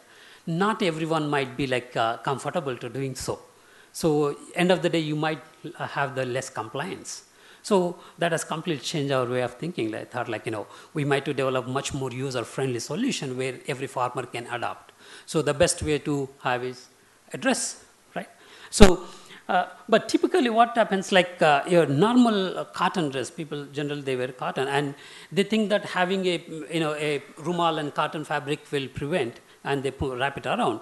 But in reality, it increases your this one because it soaks every pesticide, it keeps a longer time on the skin, you get much more higher. So that's where we developed a cotton fabric, which is this is chemically modified fabric. Now, like a skin gel, now this fabric has the ability to chemically completely break down all your pesticide compounds in a non-active compounds. So this can be stitched as your a gown or like a pajama, shirt and mask and so on. So in the open areas still they can put a little bit cream, but like they can wear this dress. And this dress we have shown that like it could be completely reusable, washable. One single dress can come for 1 year with repeated uses. So that's where we are because together now we wanted to, with the cream and this one, our mission is to protect every single farmer in India and also developing countries from the pesticide-induced toxicity. So that's where we are moving forward for further development. And as I told like there are 4 rules, right? But I showed you only 3 rules so far. Before discussing 4th rule, which is another critical rule, I want to show like one more example where we put our efforts to develop biomaterials for treatment of inflammatory disorders. It's a completely different application. As you know, like inflammation inherent part of majority of the diseases, chronic disorders like lupus, colitis, Crohn's and so on. But we do have like a very potent anti-inflammatory drugs, right? Despite having anti-inflammatory drugs, if you see the therapeutic outcome from treatment of these disorders are very poor. The primary reason for this is, if you see the nature of the disease, it's the nature of inflammation, is highly fluctuated. It's never like you have, once a disease comes, it's consistent and it goes down. So you have the increased period, you have the steady state, you have remission period, occasional flare-ups and so on. And unfortunately, we do not have any reliable non-invasive diagnostic test to measure a patient how much inflammation a person has at that particular point of time. Right? So that's why delivering drugs would be very difficult for these patients. So we thought like, can we come up with one of the platform technologies to deliver these drugs which can solve this inflammation problem. So then you can use for every single inflammatory disorders by using that method. But if you step back and see like almost 7 decades of drug delivery history, there are 2 major breakthrough concepts have been developed. The first one being developing the excipient-based compounds because most of the drugs are not soluble. So they use the small molecular excipients to solubilize and deliver them. So for example, if you give a single dose administration, given the combination of your excipients and drugs, it keeps the drug in a therapeutic window for a certain period of time. When dose goes down to subtherapeutic level, you give another dose and so on. That's how your doctor suggests you whether you have to take medication once in a day or twice in a day or so on, right? Because if you take earlier than you prescribe, then your concentration goes way high, it becomes toxic. But if you delay your dose, it becomes ineffective. So that's why we need to follow the regime what they prescribe. So, but in that way, it's a great for treating acute diseases, like where you can take medication for a few days to a week or so. But like when you have to take chronic inflammatory disorders and all, like where you have to take medication like, for weeks and months and so on, several months, it's difficult for many of us to like without missing doses and stick to that regime, right? So to solve that problem, late 70s, people have come up with the sustained drug delivery methods, where you take the drug and encapsulate it into these nanomaterials and biomaterials. With a single dose administration, they start controllably release the drug and keep the concentration of your drug in therapeutic window long period of time. So in that way, like the chronic disorders can be treated. So these 2 ways of delivering drugs has revolutionized the way you treat the patients, right? But unfortunately, if you see the inflammatory disorders, as I told you, the level of disease itself is fluctuated and it varies from patient to patient. And either way of giving drugs, they don't work because either you end up with overdosing the patient or underdosing the patients, right? Then what is the ideal solution? Ideal solution way to deliver drugs would be identical to the level of disease, which means when the disease comes, it should start releasing the drug. When disease goes down, it stops releasing. If it comes back again, it should release, right? But as I mentioned, like we do not have a reliable diagnostic way to measure the level of inflammation. how we can incorporate these properties into any materials? It's impossible, right? So only way to do this is if you put the drug delivery inside, if the disease itself can control and design when to release the drug and how much to release the drug, then it's an autonomous manner, disease should control and release the drug. That's the overall concept what we have been developing. So how we do that? So, for example, when you have the disease, so under disease condition, they produce a biomarker. So this could be an enzyme, cytokine, peptide, protein, anything, right? Now you develop a drug delivery system which can implant your body, inject them, but in the absence of this biomarker, that means in the absence of this disease, you shouldn't release the drug non-specific manner. But when it comes in contact with the biomarker, that should degrade your gel and or biomaterials should start releasing the drug. And the released drug goes and alleviate the disease that stop producing the biomarker that stop degrading your gel system, right? So in that way, disease controls when to release the drug and how much to release to the drug, so on. So that's the overall concept what we have developed like past 6 years. And I don't go into details, but like we use this concept as a framework to solve multiple medical applications. For example, we use for treatment of inflammatory arthritis, because as you know, arthritis is primarily affect your joints, and people directly inject your drugs into the joint, but like they don't remain there, right? They just diffuses out. So we can encapsulate into these biomaterials and inject them, and they remain there for like 6 months. A single injection can remain for 6 months and release the drug only when the arthritis flare comes, right? Otherwise, they remain stable. And similar concept you use for the treatment of inflammatory bowel diseases for the Crohn's and colitis. And also, like we also showed that this could be used to protect the transplanted organs, because we use for the hand transplantation models where like post-transplantation your body try to reject foreign organs. So you have to do the immunosuppressants you have to provide to control your immune system. So that's where like again, immune activation also is highly sporadic, right? So that's where we develop the system which can resonate with the immune activation and release the drug in a controlled manner. That's how like we could able to protect them. So we put all this together, and that's where like again, if you see these cases also, you found an unmet need because delivering drugs to inflammatory disorders is impossible thus far. So we could able to find that unmet need, and again with a stellar team of clinicians and all, we developed this. And during this entire development process, we had a constant dialogue with the clinicians and the patients to get their feedback to refine our design strategy and so on. So that brings to the fourth rule, important rule, that is be flexible in your approach. So what does that mean, right? So this is the classical depiction of valley of death that exists in a clinical translational research. It's irony that majority of your scientific innovation, breakthrough science, they remain in the laboratory. They're not able to cross this valley of death, reach to people, right? So that's where like you can use all your scientific knowledge to still develop your breakthrough science here, but then how to convert them into there. That's where your fourth rule comes. Very important step to do a very successful entrepreneurship program, right? In order to do further development and convert them into a viable product to reach to the people. And why I said be flexible in the sense, like as a scientist, like, we come with skill set, we are not equipped with this, right? So one way to do is like, we don't know anything, then remain there, anyone comes and take it. More often it doesn't happen, that's why they remain there, right? So I think we can go out of our comfort zone and learn some of the basic things about entrepreneurship, or build a team or find the right people who can do this job much better than you. Bring them into team and work together, develop this, right? So then you can cross this bridge and valley and reach the people. So just to summarize, like by the first step, what we did is focused on the developing technologies. I divided them into three. In the therapeutic biomaterial, as I mentioned, these are inflammatory responsive material we could able to show for multiple medical applications. We use this one. The second one is the preventing biomaterial, where we could able to develop the skin gels and protective cloth for preventing pesticide exposure into farmers.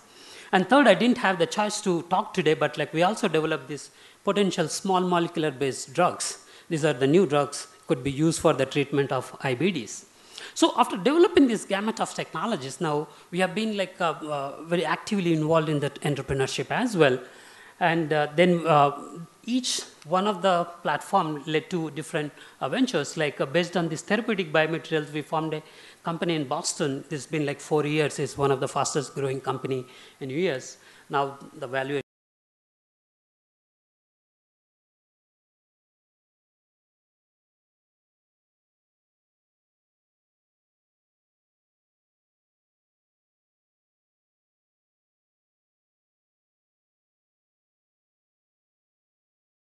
to take to further. So our idea is like we are working with the DCGI and CDCSCO to get the permission to run the human trials maybe by end of this year or 2020. We are planning to start that. And based on this new chemical entity, we formed another startup company in Artus in Boston, where like right now we are focused on completely doing all the safety studies and preclinical safety and tox studies. And so if you see all this, right, like when you develop your technology aiming to solve the problem that have like societal impact, so you are not only developing knowledge, but you can also develop wealth, right? And by doing that, so again, like you develop jobs. So together, these companies, more than 100 jobs have been created and people have hired. So then all these things can go in hand. So our idea is like, we can focus on doing science which have the direct impact on the society and it's not a random journey. So there are some of the basic rules if you follow, I think anyone can do this. So that's the, whatever distilled thoughts, what we have, we put it together. As I said, when you do this, you can generate the knowledge, and this knowledge also creates the wealth, and take the wealth and invest in developing another knowledge, more knowledge. So this would be close dependent, right? Like, Lakshmi Saraswati can go together, why not, right? So that's the overall idea. And I think I stop here. This is our small journey, and I would like to thank all the people who have shown the pictures before, who are doing this amazing job, and also thank you all of you for your kind attention. Thank you.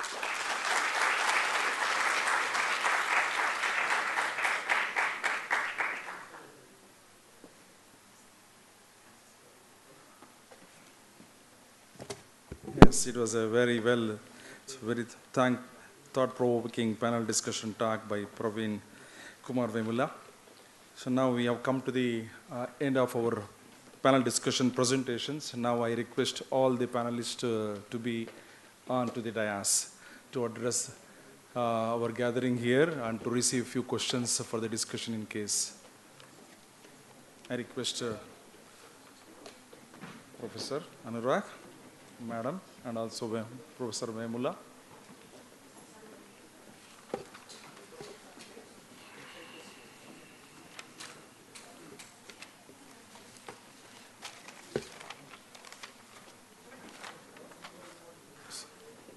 So we have heard a lot about the panel discussion on science for society, or science and society. So of course, societal impact, especially with the benefit of science. So now it is the time for the students to interact and take part in the discussion, especially on these aspects. So feel free to discuss. Madam already said there should not be any kind of inhibitions among the students to ask questions. So we are proud that we have a very good number of students with inquisitiveness to ask questions or involved in the panel discussion. Yes, please. Yeah. Mic, please. Here.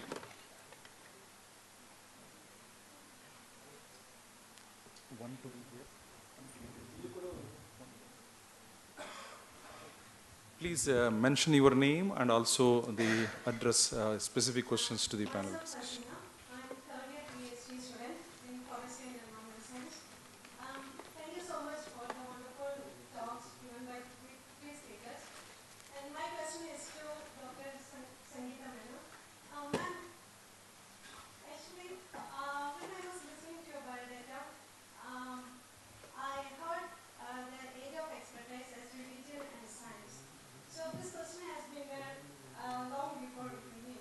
So I thought you would be the best person to answer this. Because religion and science is an integral part of our society. But so many things doesn't go well together with this too. So is it possible that we believe both in science and religion at the same time?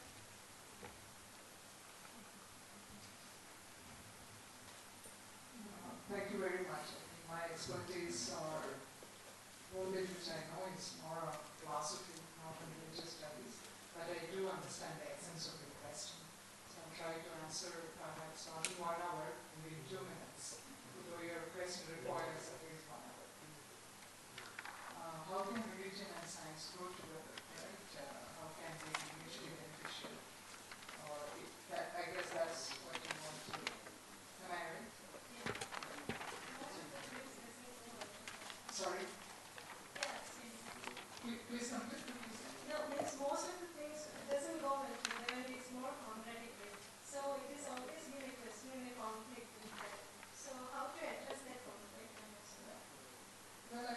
also used the word belief when you were asking my question. And this is something which is extremely important, the whole notion of belief. Do you believe in science or do you practice science? Do you believe in religion or do you practice religion? Well, it's a very complex issue that you have raised, but I think the whole subject of religion will have to be analyzed. What do we mean by it? Because religion need not only mean the practice of certain rituals, observations of certain ceremonies and so on. Religion can also be a community builder. It can also be a motivator to come together.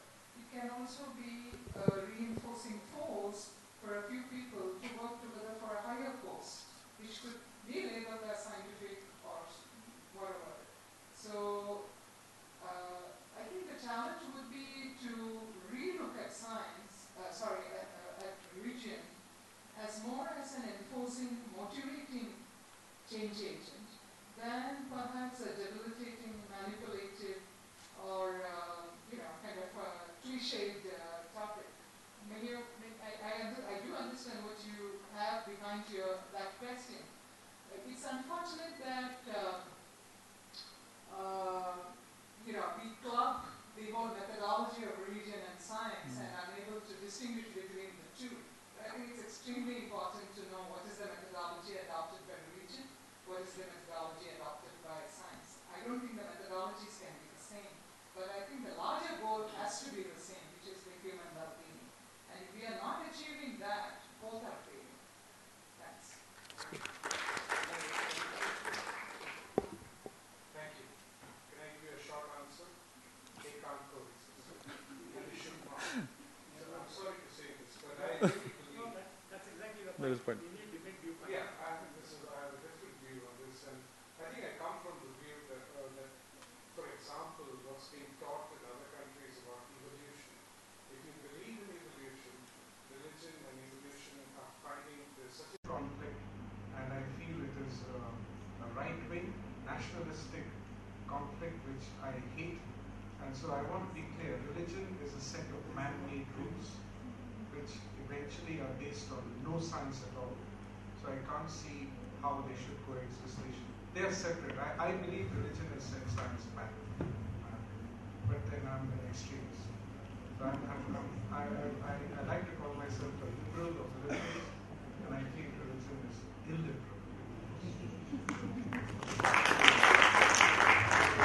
I think I just want to add. Yes. I will check The it. discussion is starting now. Yes. I would think that it's very important that we won't go into extremist positions, because the whole idea is to be open-ended, and different enterprises have different purposes. Science has a different purpose, religion has a different purpose. I don't think by giving up religion, science is going to do better, or it's not one for the other. It's not that a sacrifice which we are talking about. I think the essential idea is not mixing up the methodology of both and saying that it's the practice of religion or certain observations of that you can achieve certain scientific results. That is definitely not what we are intending. But in your life, if a particular religious practice is going to bring in self-transformation, making you a better person, or able to help you understand another person better, bring in compassion to you, bring in love for your neighbor, I would think that is very much needed, whether it's a goal of science or religion. So what we are perhaps critiquing here is mixing up the methodologies, but I think as independent disciplines, everything has its place. And I think that is something which is very important, to see the place of everything in its own place and not misplacing it or displacing it. So I don't think displacing something you will achieve the goal of another thing. Actually, it is by placing everything in its own seat that which we are going to attain the final purpose.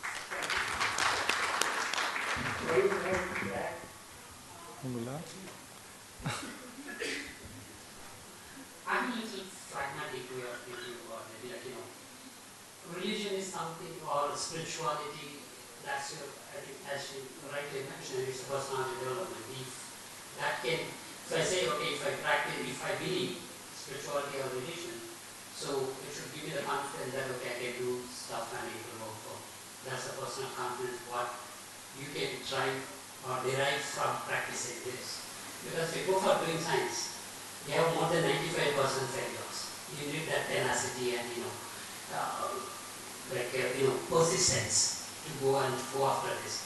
So if you can derive that persistence or the confidence or willingness from either practicing religion or spirituality, whatever it means, that should help for you. So that's why I believe, but need not be overlap to help each other. But in science, you know that you are failing. But in some fields, in other fields, you are not very sure whether you are failing or succeeding. That's the problem. But I would like to agree with Professor Agrawal, and I request Professor Sangeeta to clarify further, because religion and science, spirituality is something different. It can't be the same as religion. Yeah, it is different. You are asking about religion or Religion. No, because religion. Professor Emuna mentioned spirituality, I said, with deeper spirituality, I said, it's only religion. So, religion and science. So it is like, man, we are right here, the goal is the same. We are all traveling the same railways, but the two rails shall never meet. So that's the simple way, and Stephen Jay Gould put it very eloquently, where he said, these are mark overlapping mesosteria.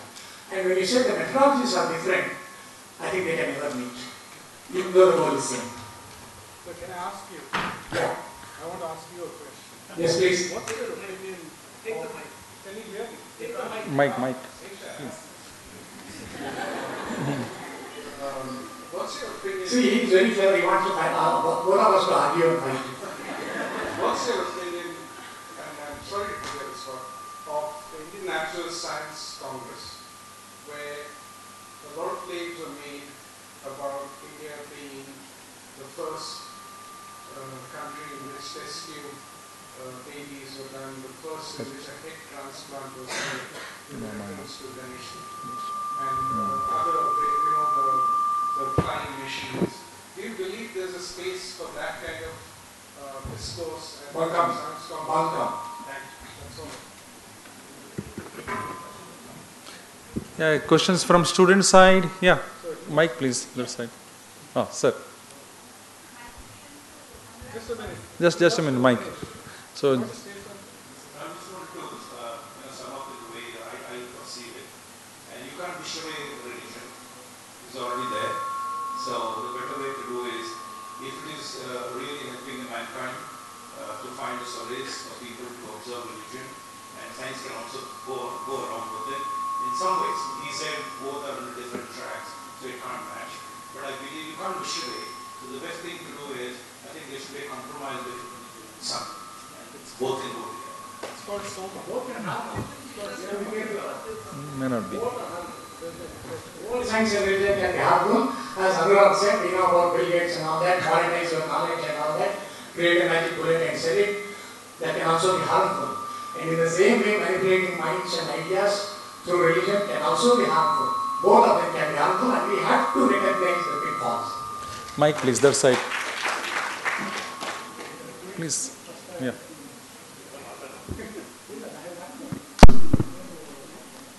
Please mention your name and address your question to this. Bit loudly, please. My name is GKVK. I am from Food Science and Nutrition Department. My question to Anurag sir is that what was the criteria to select Sweden as a country for your intervention program, sir? Does India lack in love and affection? Nice question. Okay.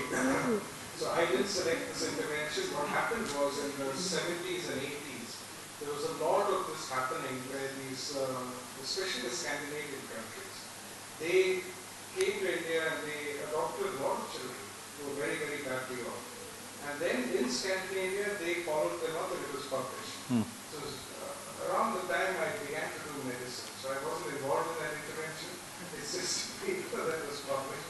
But I do use it to say only one thing. And I think, if I may, I know there's an expert philosopher here, and I shouldn't get into these, but I want to get a little into this with you. I think wherever we do things, I mean, I was a student and as I moved on in life, I often battled with the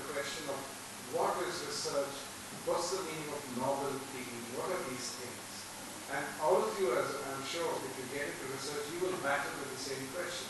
For example, if you find a paper where someone has published something, you ask yourself, well, I have a little idea that could be a little change in that hypothesis or method, so can I repeat it in India? And many people ask me, isn't that just derivative and repetitive research? Now, I urge you to go online and try and find two people. They're both philosophers. One was called Karl Popper. He's a very popular philosopher of science in my day, and he would reject the notion that you could prove anything. His whole thing was you always did science to disprove things, but you could never come out saying I proved something first.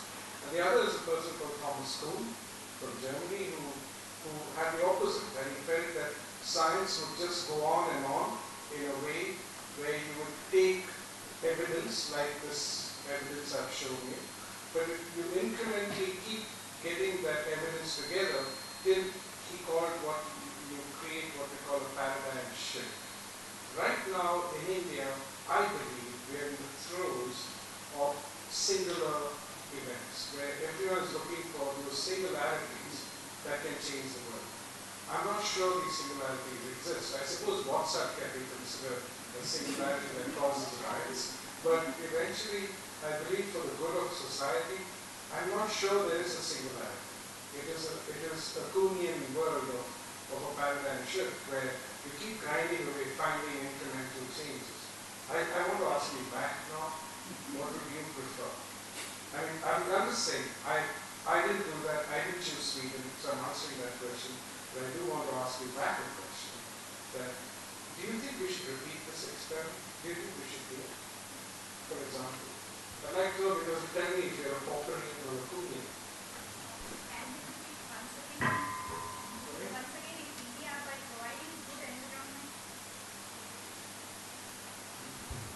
By providing good environment where it is and giving good quality of food, and as a love and affection is already present in India, it can be given and taken as a longitudinal studies. So you're saying yes or no? Yes. Oh, okay. All right, thank you. Any other questions from the student side? Yeah, here, in your front.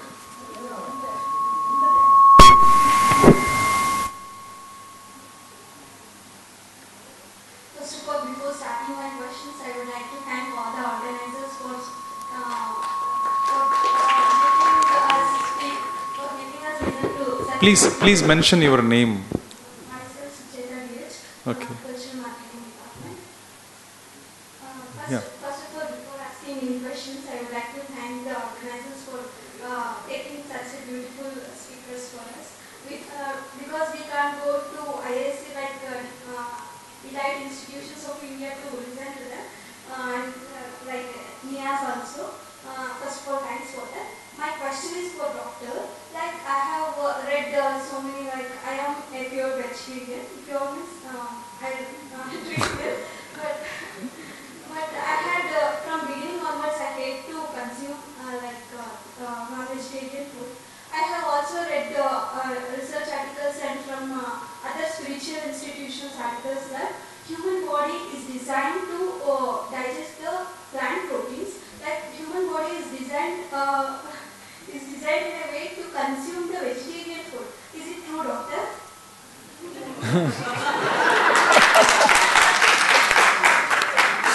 I had a My doc would say it's not true. Okay. Yeah, yes. But actually, digest plant proteins poorly. But let me Yes, sir, actually be a little more provocative here. I think you asked a great question, and I think there's I'm sorry to insult any Brahmins in this audience, but there is a Brahminical notion of nutrition that has pervaded this country for far too long. For example, the use of the word pure before vegetarian. I would like to say that I reject that, and I would say I'd like to see someone who's a pure non-vegetarian. Nothing wrong with that. So, and I think if you look at the food guidelines of India, that Brahminical notion you will not find recommendations for how much meat a person should eat.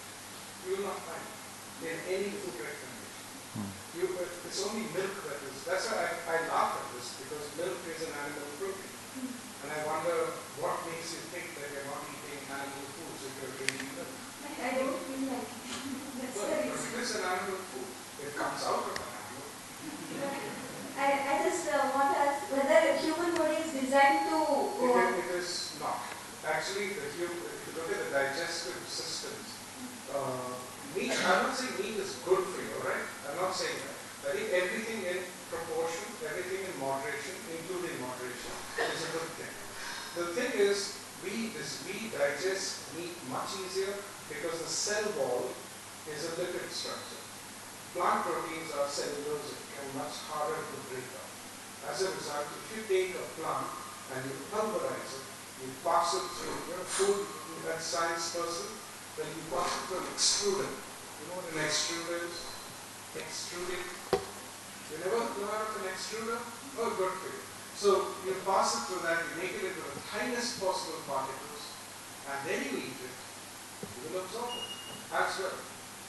I'm asking you, if you eat food in its natural state, put it in your mouth, chew it and then swallow it, it's likely you will digest the animal product far better than a plant product. Does that answer your question?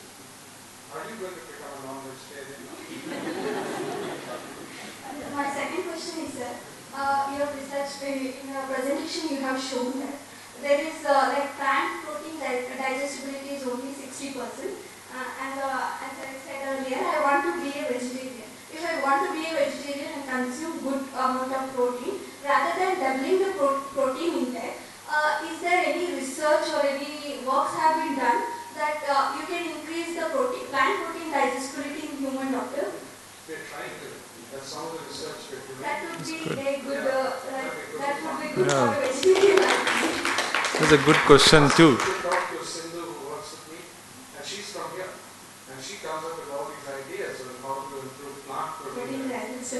I thought like rather than shifting my food diet, is it worth that if you increase that plant protein digestibility, it will be good for me? Perfect. Here's one thing you can do. Stop drinking tea with your meals. I don't drink tea. Tea polyphenols. I don't. So you're a pure non-tea drinker. But don't take tea with your meals. Thank you. Very good question, and the answer provided by our panelists too. Any questions? Yeah, here. Please.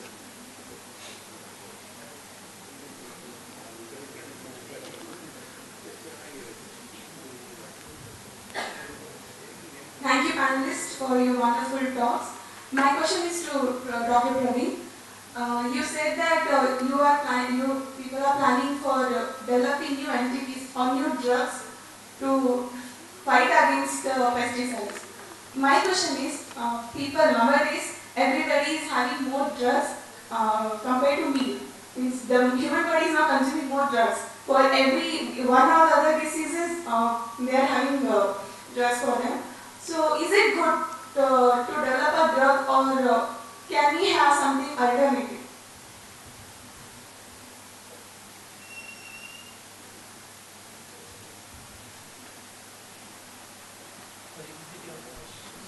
Can you please?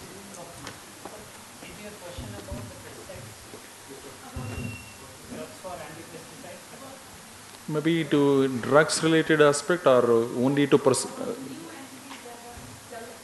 not necessarily on the pesticide, entire drugs related aspect. So regarding the pesticides, I think I'll tell you there is no drug in anti-pesticide one. What we are trying to do is this a prevention method, okay? Because the person is not taking anything intake, okay? This will be just applied on the skin, and it directly deactivates or it reacts with the pesticide and damages them or breaks down simply. But this itself doesn't go into the body, so you never get exposed to the compounds what we get up. So there is nothing like we are consuming. Even in cloth, there's no chemical goes inside. It's everything stick to the cloth and everything. So regarding whether you want to develop drugs for any other disease, that's not the question at all. That's a good thing. Any other questions? Or last person? Person who is sitting in the back, please move that side. Please move that. Mic is not working.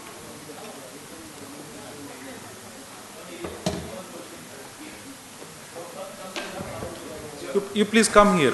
Come to the dais. Please come on. Thank you, panelists, for your time. My name is Joseph Esimu from the Department of Land Biotechnology. My question is to all of you, the panelists. Do you think in the last 20 years science has been a success or a failure?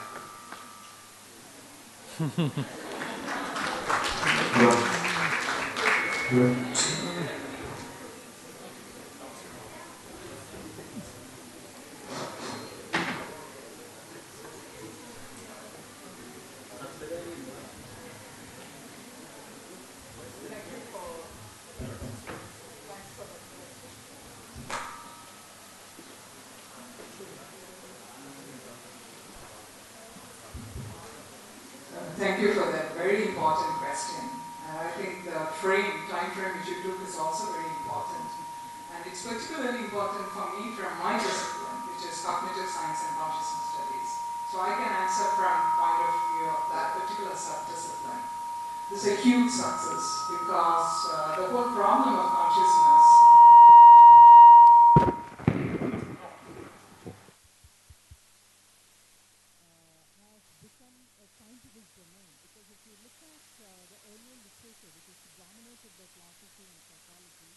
consciousness and cognition itself was considered more as an aspect of humanities and social sciences. But today, the coming together of various subdisciplines in neuroscience, and particularly neurophenomenology and neuropsychology, has brought in a lot of nuances in understanding our own mind, the way we behave, our attitude, our responses, our choice making. The young girl who was so dominant, saying that is, I would like to be vegetarian. I think that choice making is what is going to lead to good science, because we don't want people who are obeying certain paradigms. We want to have people who dissent and to take an alternate path. Anyway, leaving that remark aside, so I would think in cognitive science and consciousness it's a huge shift, because today the problem of identity is almost a scientific question. I wouldn't say it's a scientific question, but it's almost a scientific question. In my own field, I don't know that you're aware of, the larger question is that how does the discrete, physical, quantitative neural processes bind together to give rise to a subjective, unitary, and qualitative phenomenon called you and me? This is a very scientific question. 20 years before, you wouldn't even think of such a question. But today, this is a very, very important question. And this question cannot be given up by any subfields of neuroscience. Thank you. Dr. Praveen Vemula, you are in the process of developing a kind of cloth which can protect the farmers from the effect of pesticides. And you said once a cloth is stitched, it can be used for 1 year. So how much it costs? I mean, whether farmers can afford it, the gel or the cloth? Yeah, we are aware of the cost issue, because we are targeting someone who has less purchase power. This is too early to put a cost on it, because a lot of development process needs to be done. But we are making sure that this would be affordable for the farmers. For example, maybe a suit for couple of thousand for a year, it's pretty much affordable.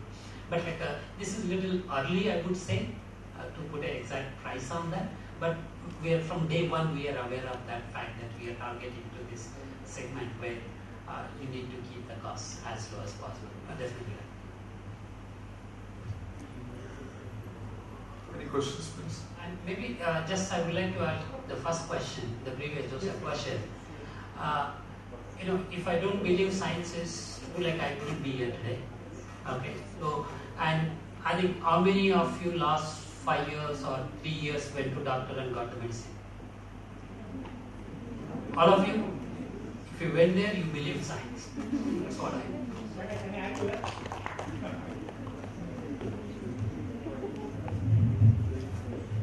My friend there, do you have this? Do you have it? Can you show it? Yeah. See? Science. You agree? This is one thing. This body that you see before you is also proof of science. I would not have been here but for science. I would have died 30 years.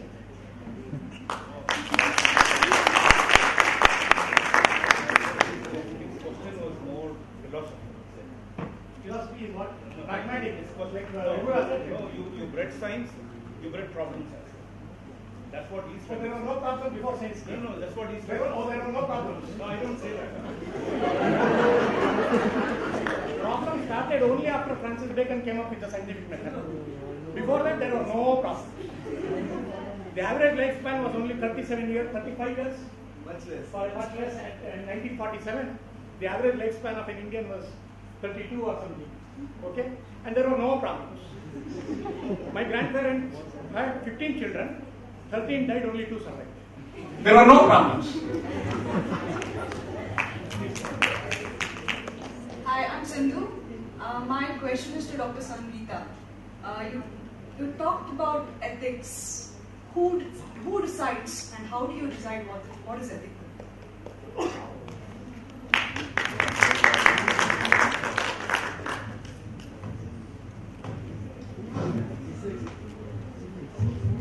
The very fact that you asked me who decides that you.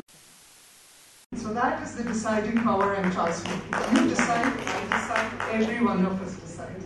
Our problem is we are always looking at a hierarchical power. Even when we are kind of denouncing any kind of extremism, we forget that we are embracing another form of extremism. Because any form of finality is a sort of extremism. And I think that needs a lot of self-reflection. That is why any choice making is important. The choice making, you might say it is wrong, right, in between or whatever. But the making a person empowered to make a choice, I think that is the final purpose of ethics. If ethics is not doing that, you are not making people empowered. If people are not empowered, they don't make choices. If they don't make choices, you and I get to rule upon them and to give dictums upon them how they should be living or how they should be behaving. In all extremist manner, I would think that that is not what we want. So I wouldn't endorse non-vegetarianism to a vegetarian, quite frankly. That is her choice to be a vegetarian. And I think her question that how can she perhaps be a vegetarian and still have enough of protein, that is a very valid question. Because the problem comes and it becomes political when someone harps upon my choices and say, you change your choice for your better. No, who is to decide what is good for me? Finally, I would think I have to decide what is good for me. You may consider it as wrong. It doesn't matter. To me, it is right. And I think that belief in that individual rightness is extremely important because we live in a free society. A free society makes us to make independent choices. If we are not able to make independent choices, I don't think we are free. We can never be free. Actually, I want to actually take on Dr. Sangeeta. The first thing is individual choice is individual choice. You're right. I have the freedom and the choice to ask you, would you like to be a non-vegetarian? And you have the freedom and the choice to say, no, I don't want to be. So these are irrelevant sort of discussions. Here's the point. To me, ethics is all about, and particularly public health ethics. I think the problem for me is making choices for yourself depends on information. If you don't know, and if we don't give you that information, I wonder whether you feel you were equitably disposed to make your choice. Let me give you an example. The government decides to fortify salt, rice, maybe wheat, maybe some biscuits with iron. And onion and garlic. We'll come to that. They decide to fortify. Okay, and this gets put into the PDS. So it's given at a cheaper price. The people who are eating that are told this is good for your anemia. However, they are not told that there is a tolerable upper limit of intake of iron which you might exceed. And look, you should think about what you're eating. So your choices are dependent on the knowledge you have. Knowledge is power in today's world. So to me, Sindhu, the question you asked, who decides? I think it's also dependent on who knows enough to decide. And I'm not sure this is an easy question to answer, but one thing is clear. My good intentions, or bad, stop at your nose. In other words, I can decide for myself, but I should not decide for you. I can question.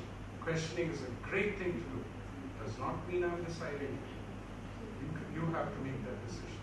But even supporting not at all. Completely. You can choice. You can decide. But is it not a very I'm having fun here. Look, I think we should argue with each other. Yeah, sure. My point is that I feel that I would like Dr. Sangeeta to make more forceful statements. Now she puts that to being a liberal is liberal, which is actually the position I come from, which is, for me, it doesn't matter what you say. I would like to just say this, that choices are your own, and eventually we all have the right to question each other with ferocity. We should question. The moment we stop questioning, we stop, to my mind, existing. It doesn't stop me from being a liberal. I'm completely liberal. Can I just say that I decide based on knowledge? It's not. This is my problem. I'm not, that's what I'm saying. See, you can't. See, the government, scientific part, I told you. part, data part, I agree. But then to use that to build a position that I know better than you and that I No one is saying I know better. I'm saying these are the facts. Now you decide. That's the point. I will never say I know better. Nobody decides out of vacuum. Whatever knowledge they have, based on that they make choices. Correct. And then In public health, is not in vacuum. but in public health, and this goes to what that young man was asking about what do you think science has done. One of the problems about this is that the pace at which science has moved has outstripped the ability for people to understand its consequences. And as a result, we sometimes ask, are we going headlong into something? When you see a lady like Angelina Jolie cutting off both her breasts in mastectomy operations because because she had the mutation that put her at risk of breast cancer, you ask yourself, well, is what going to happen? Did she have adequate knowledge before she did it? And sometimes people take risky decisions. And even that is based on incomplete knowledge. We don't know. That's my point.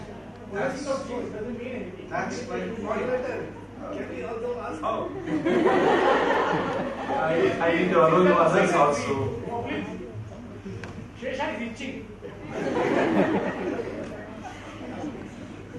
Thanks for that fantastic two questions asked by the two girls about one on the vegetarianism and then the religion kind of thing, and the ethics issue. Now the question that we have is, who decides? I completely agree with Anura that anybody who has more knowledge decides. Who is that? You decide for yourself. Yes, sure. I mean, the question that we have is, there is, I think, when you look at this, who has more knowledge, who decides?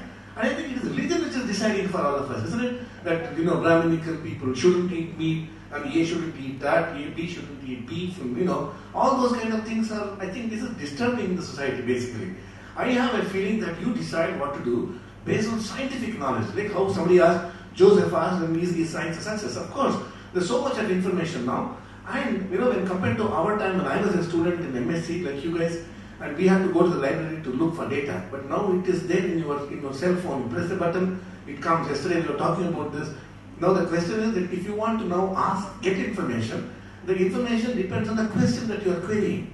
And if you press that correct keyword, you get billions of information that you want in the literature, and that is now making you powerful to decide. Now, can we decide based on scientific information rather than any other fancy? And the scientific information suggests certain things.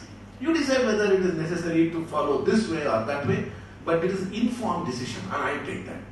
So I have the information to take the decision. But did I understand the information the way it should be? That's another question, isn't it? Now, who will decide all those? So that. Can I give you an example? Yes. So when HIV was first discovered, HIV. Right. When it was discovered, we as doctors, we had have to sometimes we suspect that someone had HIV. And what do? When you go to a doctor, they say, listen, I want to do some tests. And you give your blood, and he ticks off some boxes on a form. You don't know what those boxes are, and it goes. But with HIV, this was a problem, because when patients were told, you have HIV, which will kill you eventually. In those days, there was no cure. Some of them went out and immediately committed suicide. Now, as a result, we were told, as young doctors, you will never order an HIV test unless you've got a psychiatrist or a psychologist to counsel that patient that, listen, we're going to be looking for this problem in you. You may have it. If you have it, this is the consequences. And even many patients would say, I don't want to know. I don't want to know. And that was their choice with the information they had. Now, that is not being done in science today. And that's why the young man asked the right question, that the outstripping of technology is making it so hard for us to inform patients about this. It's really hard. The measles vaccine. Sure. We can elaborate on that. Well, there's this whole thing that the measles vaccine is linked with autism. And Donald Trump has now created a vaccine oversight committee which actually is going to look into the evidence. The fact is that, and you will know more about this, the vaccine that was prepared had an excipient in it. And that excipient was the chemical that they thought it was called thiomersal, which was supposed to be linked to autism. Even that now has been disproved.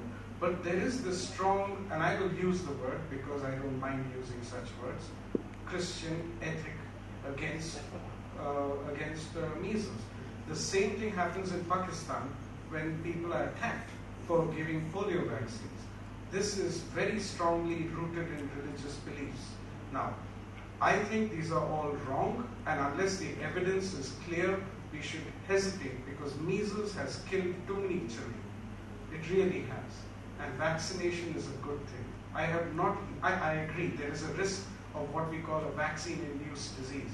But that's a very small risk, and now you can get me into ethics of saying, shouldn't you not take a risk down to zero? Yeah, we can have a long discussion. But you asked the right question.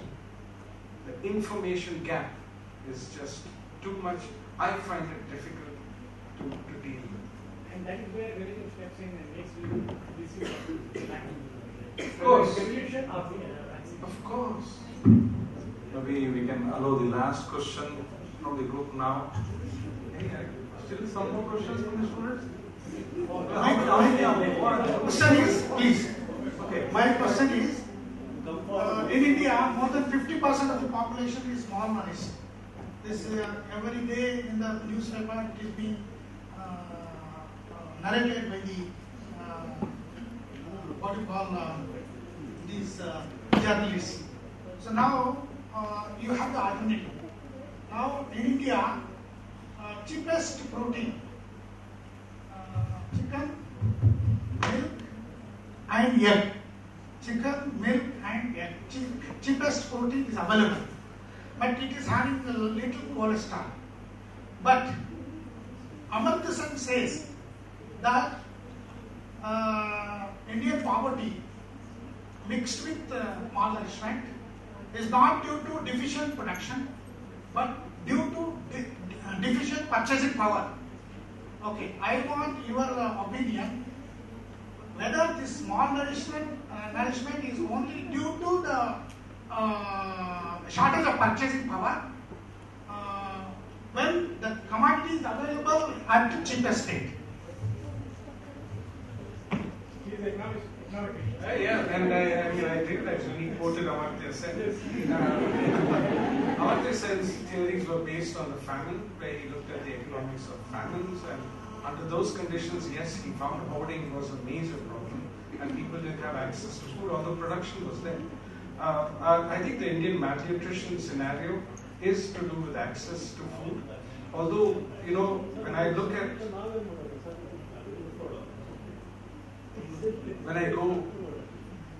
at the present Indian, I'll use the word again, political scenario, the political promises that are being made are like a race to the bottom. Should I have to keep quiet now, or what's going on?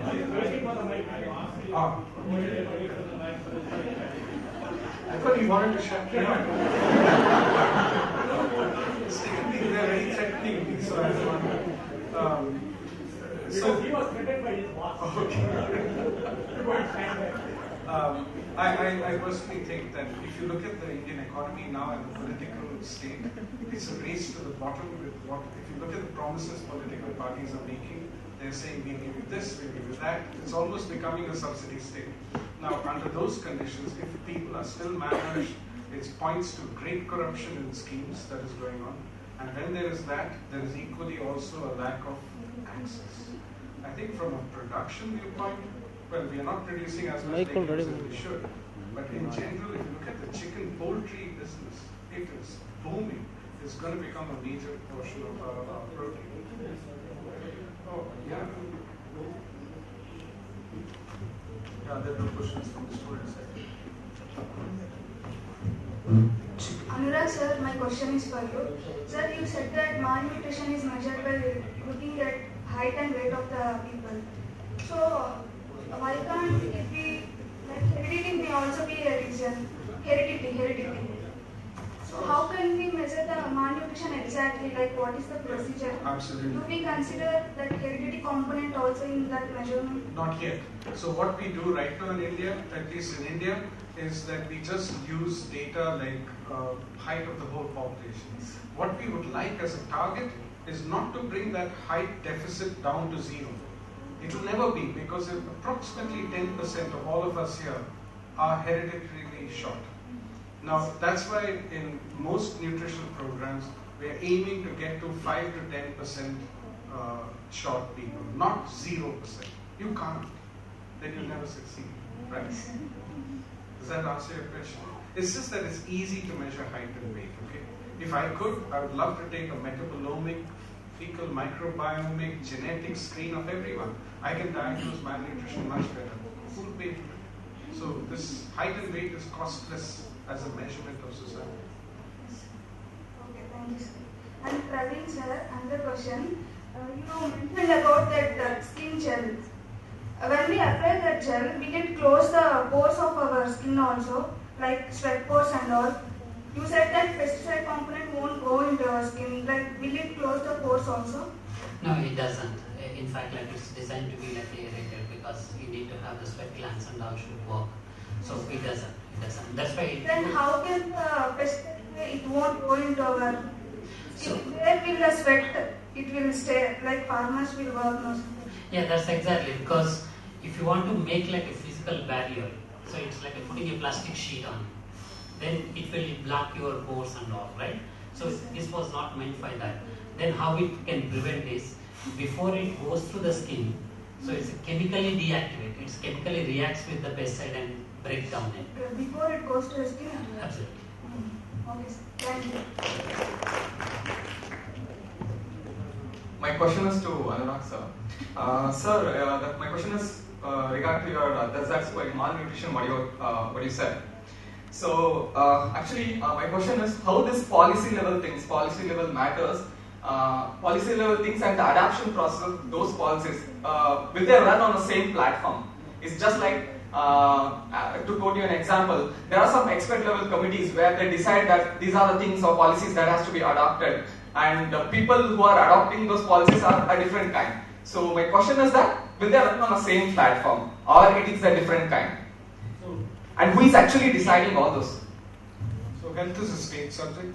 So when we sit at doing all our deliberations at Delhi and Niti Aayog, we can just make a regulation. Ultimately, the interpretation of that regulation and the operationalization of it is a state matter. It's completely a state. And are those people, they are concerned to your field or out of the field? It depends on states. You know, I think the level of look. Should I say the C word? Yeah. Corruption. It's a big deal. Okay, and eventually that's what determines what gets done. Actually, the people in Karnataka today, the ones I've met at the principal secretaries of Women and Child Development and Health are fantastic people. The people under them, their commissioners, fantastic people. They are frustrated with the amount of leakage that occurs at the district level and down to the final levels. And they are very good people. And you know how I know they're very good? Can you tell me, how do you know a state bureaucrat is fantastic at their work? They think that what they're doing is right for them. No, they get transferred. I think that is where the lacunae is lying, because I was just a reminder, because till now I too thought that the 3 years would be the type for joining children to something of maybe. It seems so easy, right? Yeah. So now at last the Tata Trusts have given us money, the Women and Child Development and the Ministry of Health and the Panchayati Raj ministries have all joined together with us at Bangalore level to do good evaluation and implementation in Davangere and Chitradurga taluks. I'm hoping it will work. But eventually, I really think that last mile corruption is endemic in this country. I don't know if I can't say it any other. Thank you, sir. And my next question is to Vimla sir. Since I'm an entomology student, out of curiosity I'm asking this. So you told, you said about that anti-pesticide fabric. So is there a compound? Is it impregnated with the fabric that you're using? Is it impregnated with some chemical? Because as you have mentioned, you told that it would inactivate the pesticide, which is getting in contact with that fabric. Is there any compound that exists on that fabric which is impregnated that would make that pesticide inactive? Is it so? Can I know what that compound is? Yeah, this is a problem. Okay, fine. No, so basically it's like similar compound.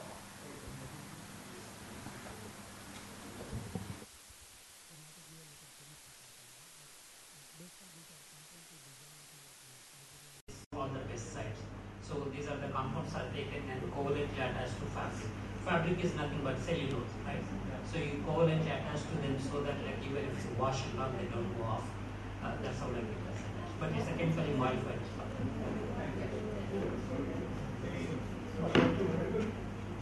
You mentioned that methods of religion and methods of science should not be mixed. Mixing up is like building rockets and satellites and performing puja and breaking coconut by launching them.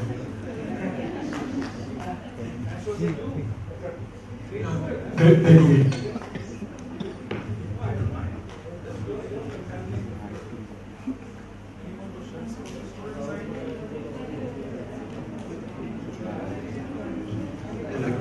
Good evening, panelists. My question is to Dr. Vimla. Please tell your name. My name is Deshant. I'm a PhD scholar in the Department of Extension. And this is more of an administrative query rather than a scientific query. This is related to all GKVK students. Whenever we move out as students from our campus to Sahakarnagar or somewhere, there is this ID card that is being asked and all that. And if you want to meet a scientist or a friend in NCBS, for example, I wanted to discuss some topic with Dr. Shiva in NCBS, and I had to literally call out to my friend Gaurav from NCBS and wait for around half an hour before we got an entry. But for NCBS scientists to come into our university, there is almost... Why is that? Is it because NCBS is a highly premier institute and ours is not, or is something like that? I think there is a barricade between our sister universities. We are located in close campus and almost the same campus. NCBS was part of our campus a few years ago. Yes. No, I think this is Ram Forum to ask a question. I'm sorry. All the Devanelli farmers who are given the land for airport, they cannot say that we'll just walk in and out of the airport. Okay, there are institutional differences. We'll sort it out amongst themselves. And this is not, I don't think Vimla can answer, because you can go into NCBS. It's virtually impossible to get it instant. Okay, I have had the same experience, and I don't think Praveen can answer that, so let's not take that question. It's above my pay grade. Hi, it's Sindhu again. My question is on Dr. Praveen. Has there been any toxicity test that's been done for the gel that has been prescribed to the Yes, we have done. In fact, like this is according to Schedule Y that required for DCGI to do the toxicity and all. We have tested this toxicity in different species like mice, rat, guinea pigs, rabbits, and not only like single dose, that these are like repeated doses, several month exposure were tested, and also although we are using for skin, like dermatologist toxicity has done, but like we also tested like the oral toxicity, ocular toxicity, because by mistake if they consume, what will happen. So all this has been extensively tested, and they're like super safe. Oh, the last question from you, the last person. Myself, Puneet Kumar. Residues from science is culprit to. Hold it close to your mouth.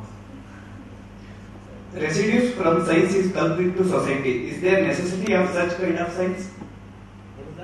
Sorry, could you please repeat? Okay. Residues are byproducts from science is culprit to society. Is there necessity of such kind of science? Could you please elaborate a little bit what exactly you perceive from the residues of the science? I think it's a completely different context it was taken, but I don't think that's true. That's a product of science. Whatever you talk about pesticides, okay, product of science. Okay. If you want to comment on it. Let's say we are talking about science, now we are talking about protecting yourself from the pesticides. Oh, I see. So, yeah, so that is the problem with everything, right? And the question is, okay, one school of thought is like, when the pesticides are so toxic, why don't we ban it? Right? Simple solution. But the question is, can it be done? So I don't think like we have alternative technologies to replace the pesticides as of today.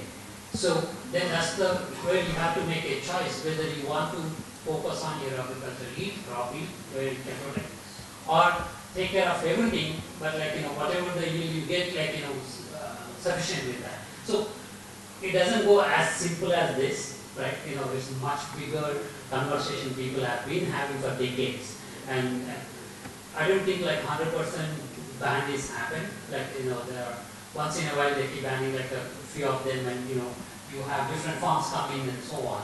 So then the question comes like, first of all, do you need to invent pesticides? Then you have to make that choice. As agriculture students, I think we should make that choice, right? You don't have to go to farmer like a pesticide company. What would you do? So that's the informed choice. Okay.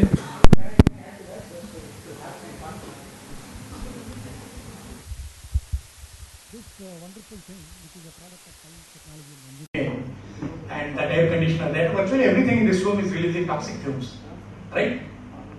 So it is a residue, bad or good.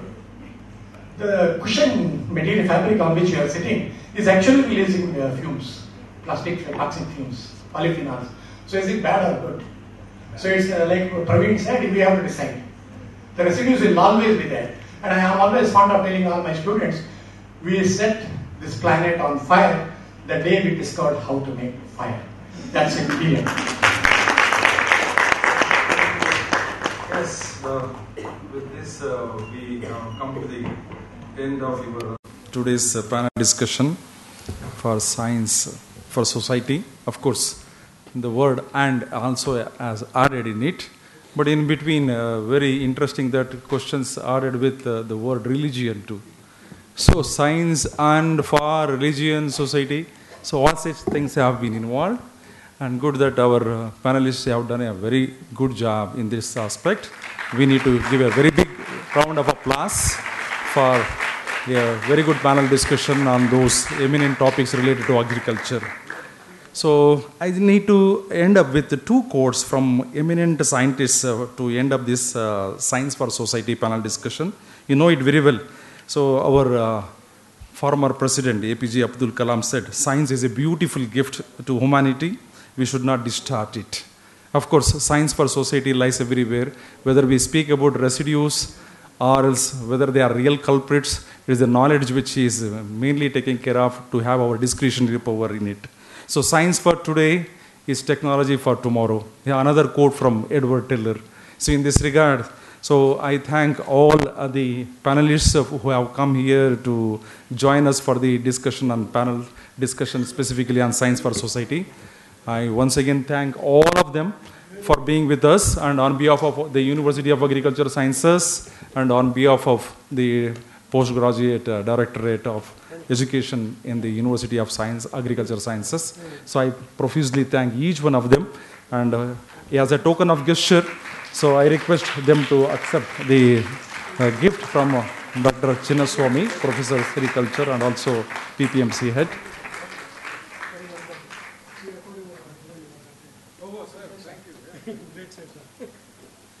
A big round of applause once again.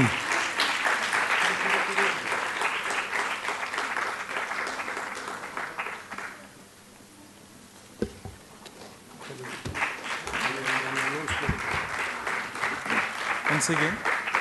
Okay, as a parting shot for this beautiful program, whichever happened in GKVK, I must tell you, I don't think these distinguished people had a kind of a place where there was such an argument on that.